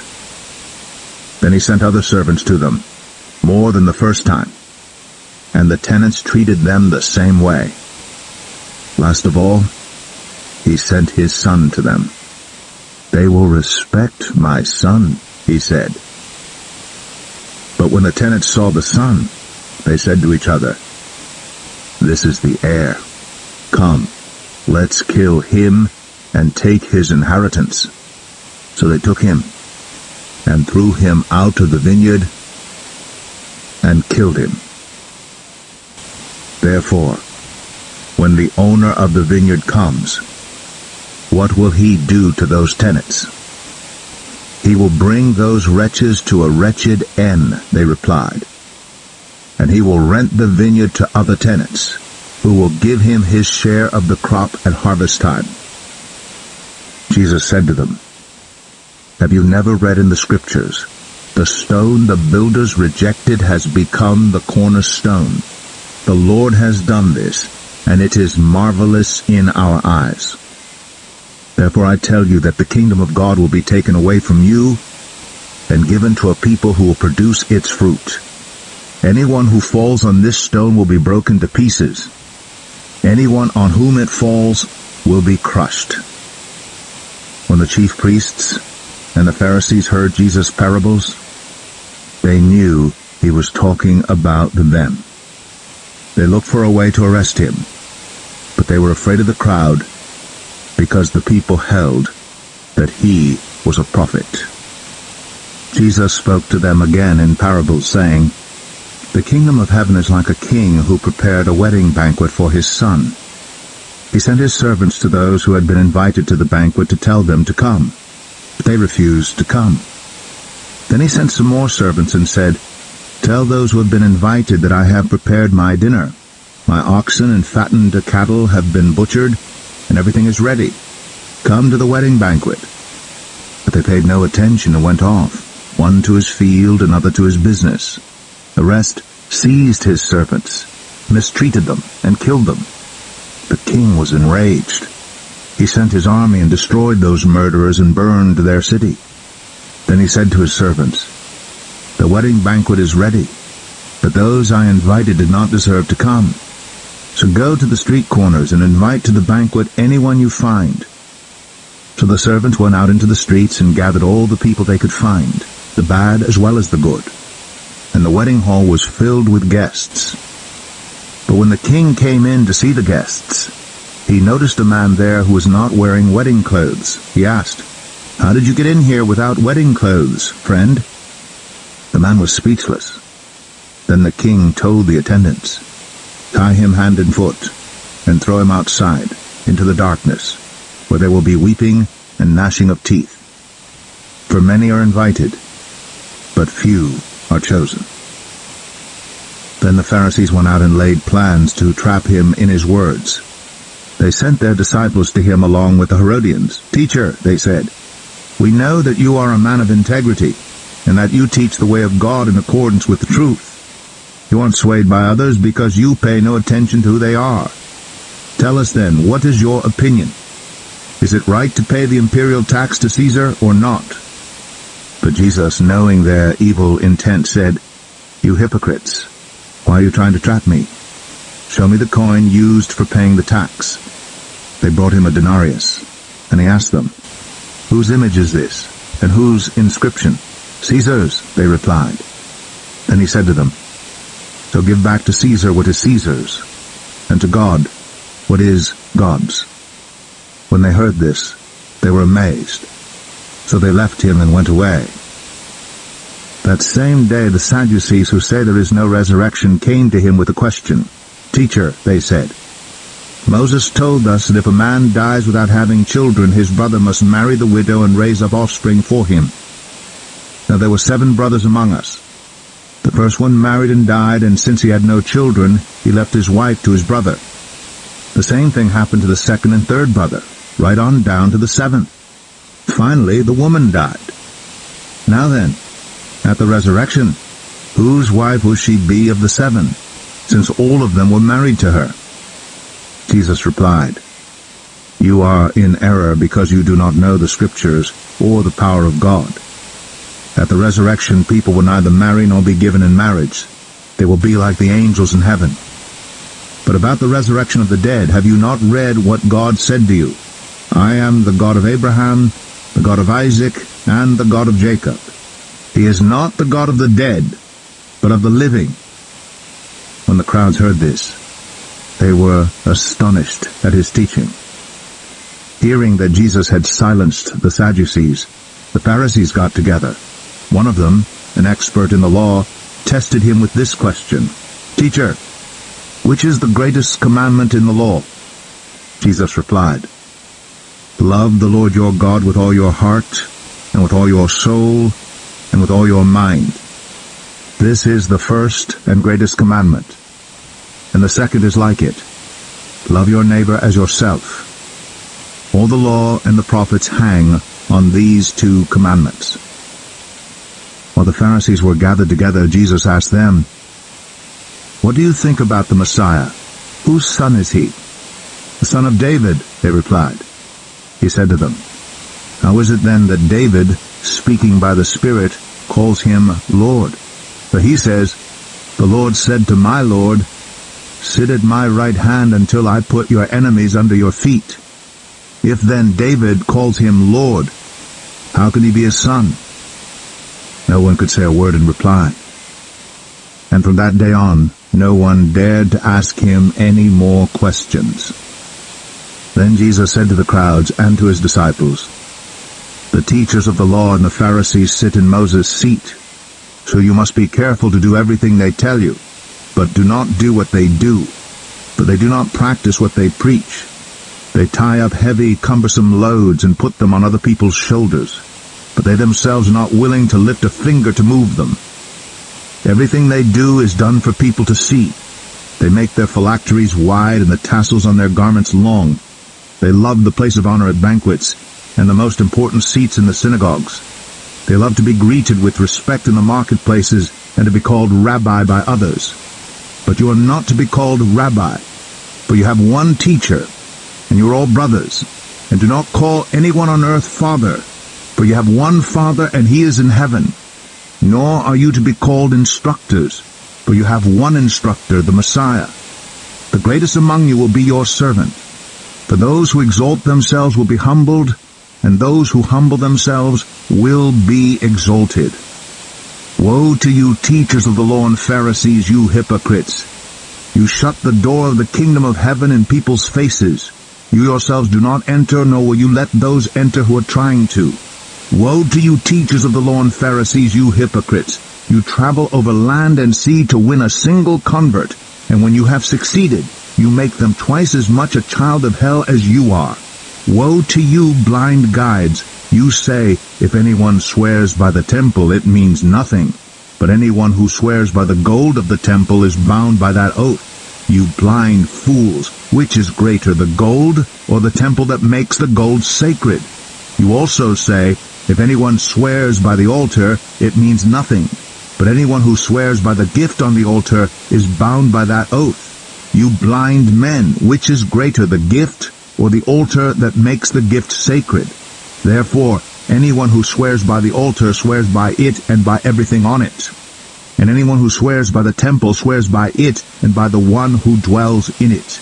And anyone who swears by heaven swears by God's throne and by the one who sits on it.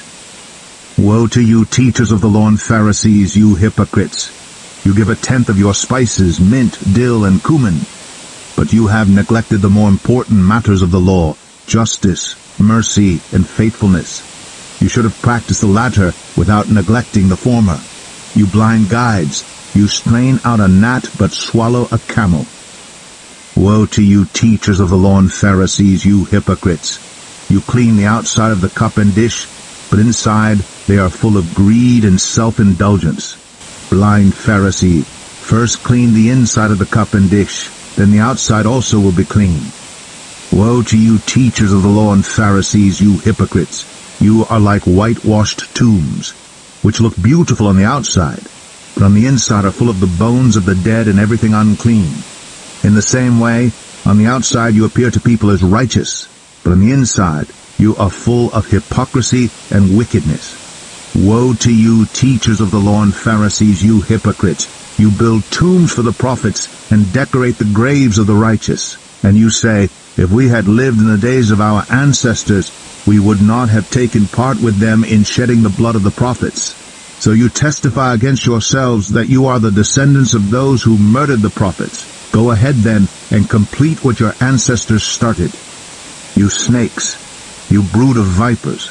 How will you escape being condemned to hell? Therefore I am sending you prophets and sages and teachers. Some of them you will kill and crucify.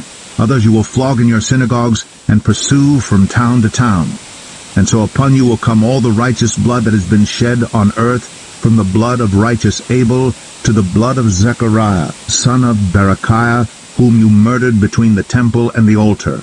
Truly I tell you, all this will come on this generation. Jerusalem, Jerusalem, you who kill the prophets and stone those sent to you. How often have I longed to gather your children together, as a hen gathers her chicks under her wings, and you were not willing. Look, your house is left to you desolate, for I tell you, you will not see me again until you say, blessed is he who comes in the name of the Lord. Jesus left the temple and was walking away when his disciples came up to him to call his attention to its buildings. Do you see all these things? He asked. Truly I tell you, not one stone here will be left on another. Every one will be thrown down. As Jesus was sitting on the Mount of Olives, the disciples came to him privately. Tell us, they said, when will this happen? And what will be the sign of your coming and of the end of the age? Jesus answered, watch out that no one deceives you. For many will come in my name, claiming, I am the Messiah, and will deceive many.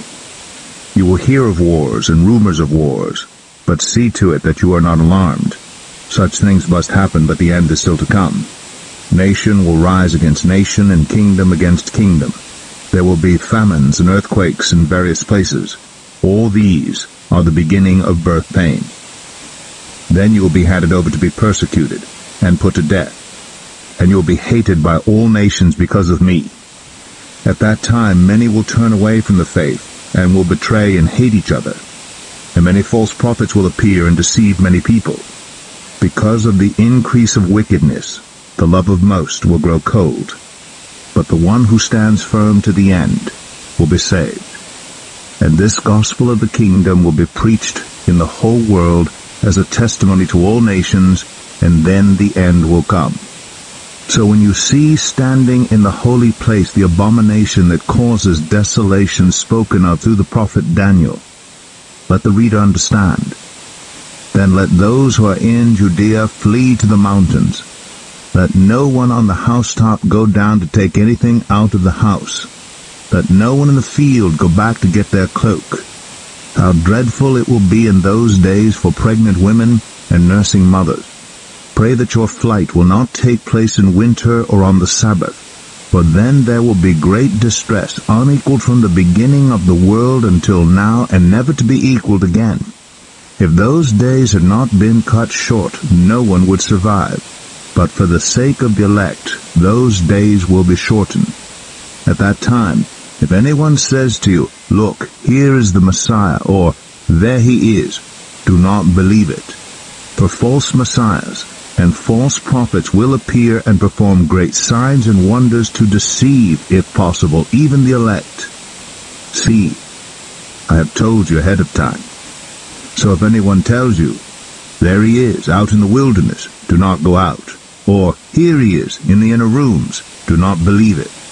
For as lightning that comes from the east is visible even in the west, so will be the coming of the Son of Man. Wherever there is a carcass, there the vultures will gather. Immediately after the distress of those days, the sun will be darkened, and the moon will not give its light. The stars will fall from the sky, and the heavenly bodies will be shaken. Then will appear the sign of the Son of Man in heaven, and then all the peoples of the earth will mourn when they see the Son of Man coming on the clouds of heaven with power and great glory. And he will send his angels with a loud trumpet call, and they will gather his elect from the four winds, from one end of the heavens to the other. Now, learn this lesson from the fig tree. As soon as its twigs get tender and its leaves come out, you know that summer is near. Even so, when you see all these things, you know that it is near, right at the door. Truly, I tell you, this generation will certainly not pass away until all these things have happened. Heaven and earth will pass away, but my words will never pass away. But about that day or hour no one knows, not even the angels in heaven nor the Son, but only the Father. As it was in the days of Noah, so it will be at the coming of the Son of Man. For in the days before the flood, people were eating and drinking, marrying and giving in marriage, up to the day Noah entered the ark. And they knew nothing about what would happen until the flood came and took them all away. That is how it will be at the coming of the Son of Man. 2 men will be in the field, one will be taken and the other left. 2 women will be grinding with a hand mill, one will be taken and the other left. Therefore keep watch, because you do not know on what day your Lord will come. But understand this, if the owner of the house had known at what time of night the thief was coming, he would have kept watch, and would not have let his house be broken into. So you also must be ready, because the Son of Man will come at an hour when you do not expect him. Who then is the faithful and wise servant, whom the master has put in charge of the servants in his household to give them their food at the proper time? It will be good for that servant whose master finds him doing so when he returns. Truly I tell you, he will put him in charge of all his possessions. But suppose that servant is wicked and says to himself, "My master is staying away a long time," and he then begins to beat his fellow servants and to eat and drink with drunkards. The master of that servant will come on a day when he does not expect him, and at an hour he is not aware of. He will cut him to pieces and assign him a place with the hypocrites, where there will be weeping and gnashing of teeth. At that time the kingdom of heaven will be like 10 virgins who took their lamps and went out to meet the bridegroom. 5 of them were foolish, and 5 were wise. The foolish ones took their lamps but did not take any oil with them. The wise ones, however, took oil in jars along with their lamps. The bridegroom was a long time in coming, and they all became drowsy and fell asleep. At midnight the cry rang out, "Here's the bridegroom! Come out to meet him!" Then all the virgins woke up and trimmed their lamps. The foolish ones said to the wise, "Give us some of your oil. Our lamps are going out." "No," they replied, "there may not be enough for both us and you. Instead, go to those who sell oil and buy some for yourselves." But while they were on their way to buy the oil, the bridegroom arrived. The virgins who were ready went in with him to the wedding banquet, and the door was shut. Later the others also came. "Lord, Lord," they said, "open the door for us." But he replied, "Truly I tell you, I don't know you. Therefore keep watch, because you do not know the day or the hour." Again it will be like a man going on a journey, who called his servants and entrusted his wealth to them. To one he gave 5 bags of gold, to another 2 bags, and to another 1 bag, each according to his ability. Then he went on his journey. The man who had received 5 bags of gold went at once and put his money to work and gained 5 bags more. So also the one with 2 bags of gold gained 2 more. But the man who had received 1 bag went off, dug a hole in the ground, and hid his master's money. After a long time the master of those servants returned and settled accounts with them. The man who had received 5 bags of gold brought the other 5. "Master," he said, "you entrusted me with 5 bags of gold. See, I have gained 5 more." His master replied, "Well done, good and faithful servant. You have been faithful with a few things. I will put you in charge of many things. Come and share your master's happiness." The man with 2 bags of gold also came. "Master," he said, "you entrusted me with 2 bags of gold. See, I have gained 2 more." His master replied, "Well done, good and faithful servant. You have been faithful with a few things. I will put you in charge of many things. Come and share your master's happiness." Then the man who had received 1 bag of gold came. "Master," he said, "I knew that you are a hard man, harvesting where you have not sown, and gathering where you have not scattered seed. So I was afraid and went out and hid your gold in the ground. See, here is what belongs to you." His master replied, "You wicked, lazy servant. So you knew that I harvest where I have not sown, and gathered where I have not scattered seed. Well then, you should have put my money on deposit with the bankers, so that when I returned I would have received it back with interest. So take the bag of gold from him and give it to the one who has 10 bags. For whoever has will be given more, and they will have an abundance. Whoever does not have, even what they have will be taken from them. And throw that worthless servant outside into the darkness, where there will be weeping and gnashing of teeth. When the Son of Man comes in his glory, and all the angels with him, he will sit on his glorious throne. All the nations will be gathered before him, and he will separate the people one from another as a shepherd separates the sheep from the goats. He will put the sheep on his right, and the goats on his left. Then the king will say to those on his right, "Come, you who are blessed by my Father. Take your inheritance, the kingdom prepared for you since the creation of the world. For I was hungry, and you gave me something to eat. I was thirsty, and you gave me something to drink.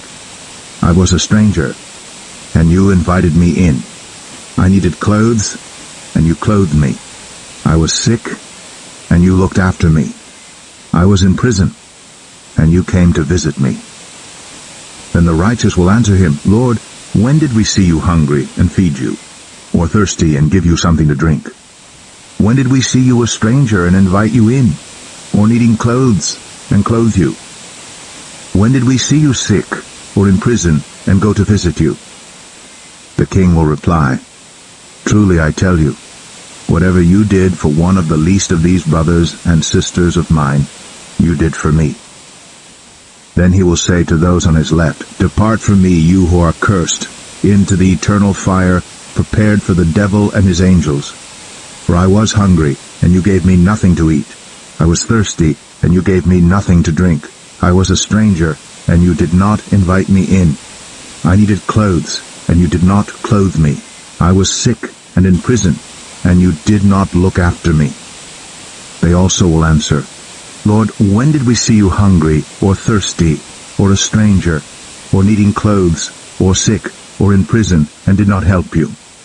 He will reply, "Truly I tell you, whatever you did not do for one of the least of these, you did not do for me." Then they will go away to eternal punishment, but the righteous to eternal life. When Jesus had finished saying all these things, he said to his disciples, "As you know, the Passover is 2 days away, and the Son of Man will be handed over to be crucified." Then the chief priests and the elders of the people assembled in the palace of the high priest, whose name was Caiaphas, and they schemed to arrest Jesus secretly and kill him. "But not during the festival," they said, "or there may be a riot among the people." While Jesus was in Bethany in the home of Simon the leper, a woman came to him with an alabaster jar of very expensive perfume, which he poured on his head as he was reclining at the table. When the disciples saw this, they were indignant. "Why this waste?" they asked. "This perfume could have been sold at a high price, and the money given to the poor." Aware of this, Jesus said to them, "Why are you bothering this woman? She has done a beautiful thing to me. The poor you will always have with you, but you will not always have me. When she poured this perfume on my body, she did it to prepare me for burial. Truly I tell you, wherever this gospel is preached throughout the world, what she has done will also be told in memory of her." Then one of the 12, the one called Judas Iscariot, went to the chief priests and asked, "What are you willing to give me if I deliver him over to you?" So they counted out for him 30 pieces of silver. From then on, Judas watched for an opportunity to hand him over. On the first day of the festival of unleavened bread, the disciples came to Jesus and asked, "Where do you want us to make preparations for you to eat the Passover?" He replied, "Go into the city to a certain man and tell him, 'The teacher says, my appointed time is near. I am going to celebrate the Passover with my disciples at your house.'" So the disciples did as Jesus had directed them and prepared the Passover. When evening came, Jesus was reclining at the table with the 12. And while they were eating, he said, "Truly, I tell you, one of you will betray me." They were very sad and began to say to him one after the other, "Surely, you don't mean me, Lord." Jesus replied, "The one who has dipped his hand into the bowl with me will betray me. The Son of Man will go just as it is written about him, but woe to that man who betrays the Son of Man. It will be better for him if he had not been born." Then Judas, the one who would betray him, said, "Surely you don't mean me, Rabbi." Jesus answered, "You have said so." While they were eating, Jesus took bread, and when he had given thanks, he broke it, and gave it to his disciples, saying, "Take and eat. This is my body." Then he took a cup, and when he had given thanks, he gave it to them, saying, "Drink from it, all of you. This is my blood of the covenant, which is poured out for many for the forgiveness of sins. I tell you, I will not drink from this fruit of the vine from now on, until that day when I drink it anew with you in my Father's kingdom." When they had sung a hymn, they went out to the Mount of Olives. Then Jesus told them, "This very night you will all fall away on account of me, for it is written, I will strike the shepherd, and the sheep of the flock will be scattered. But after I have risen, I will go ahead of you into Galilee." Peter replied, "Even if all fall away on account of you, I never will." "Truly I tell you," Jesus answered, "this very night before the rooster crows, you will disown me 3 times. But Peter declared, "Even if I have to die with you, I will never disown you." And all the other disciples said the same. Then Jesus went with his disciples to a place called Gethsemane, and he said to them, "Sit here while I go over there and pray." He took Peter and the 2 sons of Zebedee along with him, and he began to be sorrowful and troubled. Then he said to them, "My soul is overwhelmed with sorrow to the point of death. Stay here and keep watch with me." Going a little farther, he fell with his face to the ground and prayed, "My Father, if it is possible, may this cup be taken from me. Yet not as I will, but as you will." Then he returned to his disciples and found them sleeping. "Couldn't you men keep watch with me for 1 hour?" he asked Peter. "Watch and pray so that you will not fall into temptation. The spirit is willing, but the flesh is weak." He went away a second time and prayed, "My Father, if it is not possible for this cup to be taken away unless I drink it, may your will be done." When he came back, he again found them sleeping because their eyes were heavy. So he left them and went away once more and prayed the 3rd time, saying the same thing. Then he returned to the disciples and said to them, "Are you still sleeping and resting? Look, the hour has come, and the Son of Man is delivered into the hands of sinners. Rise, let us go. Here comes my betrayer." While he was still speaking, Judas, one of the 12, arrived. With him was a large crowd armed with swords and clubs sent from the chief priests and the elders of the people. Now the betrayer had arranged a signal with them. "The one I kiss is the man. Arrest him." Going at once to Jesus, Judas said, "Greetings, Rabbi," and kissed him. Jesus replied, "Do what you came for, friend." Then the men stepped forward, seized Jesus, and arrested him. With that, one of Jesus' companions reached for his sword, drew it out, and struck the servant of the high priest, cutting off his ear. "Put your sword back in its place," Jesus said to him, "for all who draw the sword will die by the sword. Do you think I cannot call on my Father, and he will at once put at my disposal more than 12 legions of angels? But how then would the scriptures be fulfilled that say, 'It must happen in this way'?" In that hour Jesus said to the crowd, "Am I leading a rebellion, that you've come out with swords and clubs to capture me? Every day I sat in the temple courts teaching, and you did not arrest me. But this has all taken place that the writings of the prophets might be fulfilled." Then all the disciples deserted him and fled. Those who had arrested Jesus took him to Caiaphas, the high priest, where the teachers of the law and the elders had assembled. But Peter followed him at a distance, right up to the courtyard of the high priest. He entered and sat down with the guards to see the outcome. The chief priests and the whole Sanhedrin were looking for false evidence against Jesus so that they could put him to death, but they did not find any, though many false witnesses came forward. Finally 2 came forward and declared, "This fellow said, 'I am able to destroy the temple of God and rebuild it in 3 days.'" Then the high priest stood up and said to Jesus, "Are you not going to answer? What is this testimony that these men are bringing against you?" But Jesus remained silent. The high priest said to him, "I charge you under oath by the living God, tell us if you are the Messiah, the Son of God." "You have said so," Jesus replied. "But I say to all of you, from now on, you will see the Son of Man sitting at the right hand of the Mighty One and coming on the clouds of heaven." Then the high priest tore his clothes and said, "He has spoken blasphemy. Why do we need any more witnesses? Look, now you have heard the blasphemy. What do you think?" "He is worthy of death," they answered. Then they spit in his face and struck him with their fists. Others slapped him and said, "Prophesy to us, Messiah, who hit you?" Now Peter was sitting out in the courtyard, and a servant girl came to him.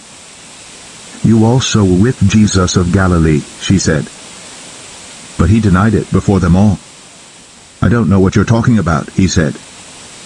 Then he went out to the gateway, where another servant girl saw him and said to the people there, "This fellow was with Jesus of Nazareth." He denied it again with an oath, "I don't know the man." After a little while, those standing there went up to Peter and said, "Surely you are one of them. Your accent gives you away." Then he began to call down curses and swore to them, "I don't know the man." Immediately a rooster crowed.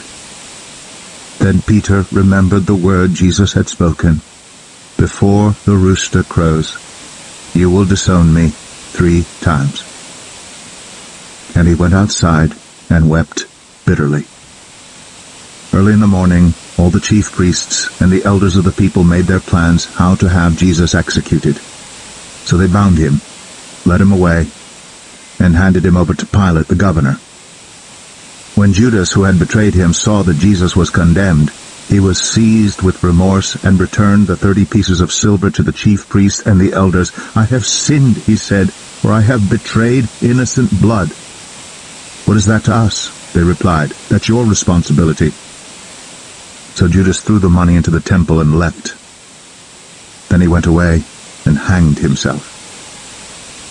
The chief priests picked up the coins and said, "It is against the law to put this into the treasury, since it is blood money."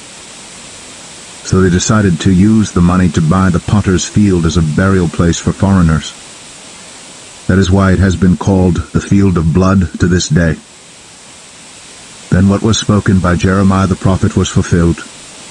They took the 30 pieces of silver, the price set on him by the people of Israel, and they used them to buy the potter's field, as the Lord commanded me. Meanwhile Jesus stood before the governor, and the governor asked him, "Are you the king of the Jews?"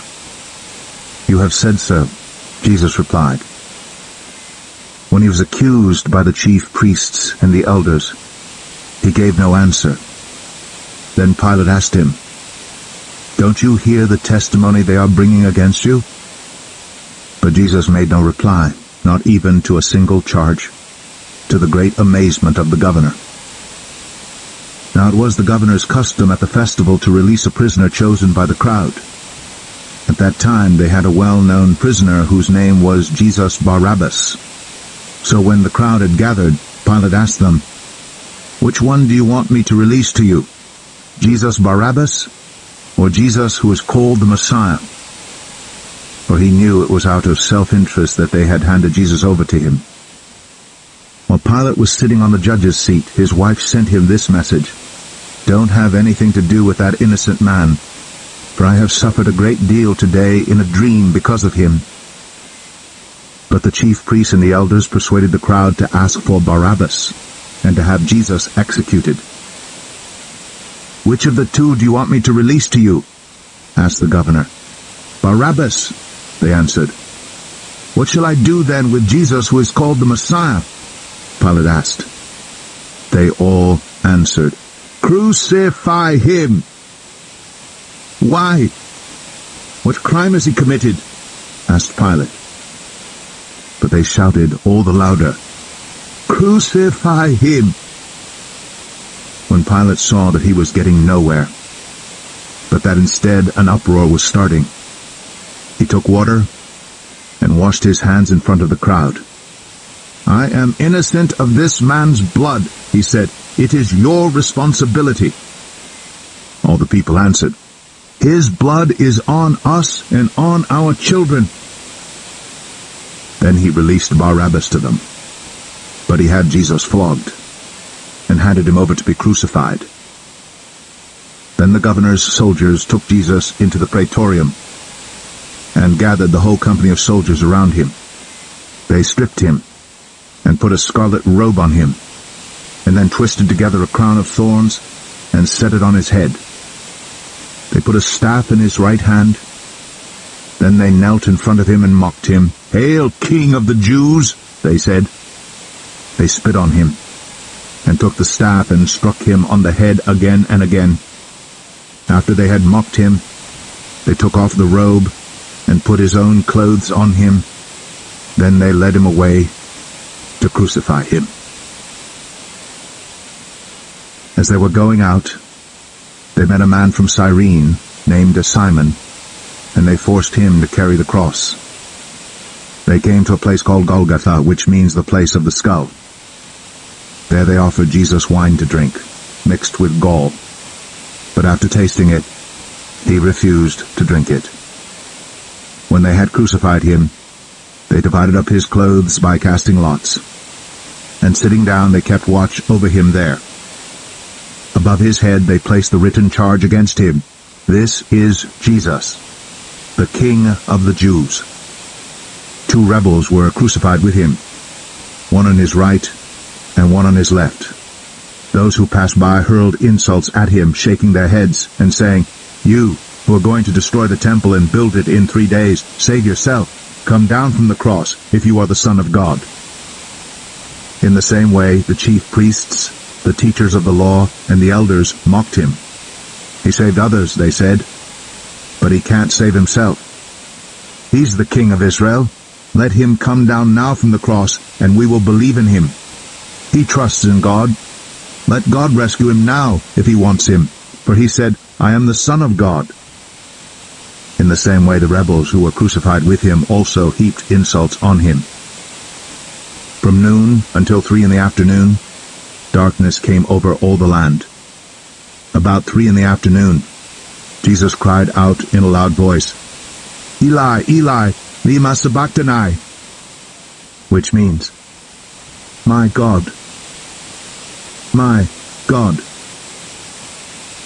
have you forsaken me?" When some of those standing there heard this, they said, "He's calling Elijah." Immediately one of them ran and got a sponge. He filled it with wine vinegar, put it on a staff, and offered it to Jesus to drink. The rest said, "Now leave him alone.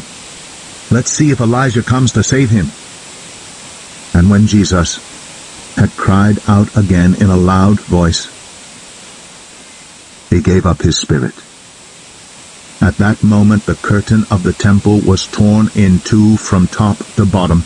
The earth shook, the rocks split, and the tombs broke open. The bodies of many holy people who had died were raised to life. They came out of the tombs after Jesus' resurrection and went into the holy city and appeared to many people. When the centurion and those with him who were guarding Jesus saw the earthquake and all that had happened, they were terrified and exclaimed, "Surely he was the Son of God." Many women were there, watching from a distance. They had followed Jesus from Galilee to care for his needs. Among them were Mary Magdalene, Mary the mother of James and Joseph, and the mother of Zebedee's sons. As evening approached, there came a rich man from Arimathea, named Joseph, who had himself become a disciple of Jesus. Going to Pilate, he asked for Jesus' body, and Pilate ordered that it be given to him. Joseph took the body, wrapped it in a clean linen cloth, and placed it in his own new tomb that he had cut out of the rock. He rolled a big stone in front of the entrance to the tomb and went away. Mary Magdalene and the other Mary were sitting there opposite the tomb. The next day, the one after preparation day, the chief priests and the Pharisees went to Pilate. "Sir," they said, "we remember that while he was still alive, that deceiver said, 'After 3 days I will rise again.' So give the order for the tomb to be made secure until the 3rd day. Otherwise his disciples may come and steal the body and tell the people that he has been raised from the dead. This last deception will be worse than the first." "Take a guard," Pilate answered. "Go make the tomb as secure as you know how." So they went and made the tomb secure by putting a seal on the stone and posting the guard. After the Sabbath, at dawn on the 1st day of the week, Mary Magdalene and the other Mary went to look at the tomb. There was a violent earthquake, for an angel of the Lord came down from heaven and, going to the tomb, rolled back the stone and sat on it. His appearance was like lightning, and his clothes were white as snow. The guards were so afraid of him that they shook and became like dead men. The angel said to the women, "Do not be afraid, for I know that you are looking for Jesus who was crucified. He is not here. He has risen, just as he said. Come and see the place where he lay. Then go quickly and tell his disciples, he has risen from the dead and is going ahead of you into Galilee. There you will see him. Now I have told you." So the women hurried away from the tomb, afraid yet filled with joy, and ran to tell his disciples. Suddenly Jesus met them. "Greetings," he said. They came to him, clasped his feet, and worshipped him. Then Jesus said to them, "Do not be afraid. Go and tell my brothers to go to Galilee. There they will see me." While the women were on their way, some of the guards went into the city and reported to the chief priests everything that had happened. When the chief priests had met with the elders and devised a plan, they gave the soldiers a large sum of money, telling them, "You ought to say, 'His disciples came during the night and stole him away while we were asleep.' If this report gets to the governor, we will satisfy him and keep you out of trouble." So the soldiers took the money and did as they were instructed. And this story has been widely circulated among the Jews to this very day. Then the 11 disciples went to Galilee, to the mountain where Jesus had told them to go. When they saw him, they worshipped him, but some doubted. Then Jesus came to them and said, "All authority in heaven and on earth has been given to me. Therefore go and make disciples of all nations, baptizing them in the name of the Father, and of the Son, and of the Holy Spirit, and teaching them to obey everything I have commanded you. And surely I am with you always, to the very end of the age."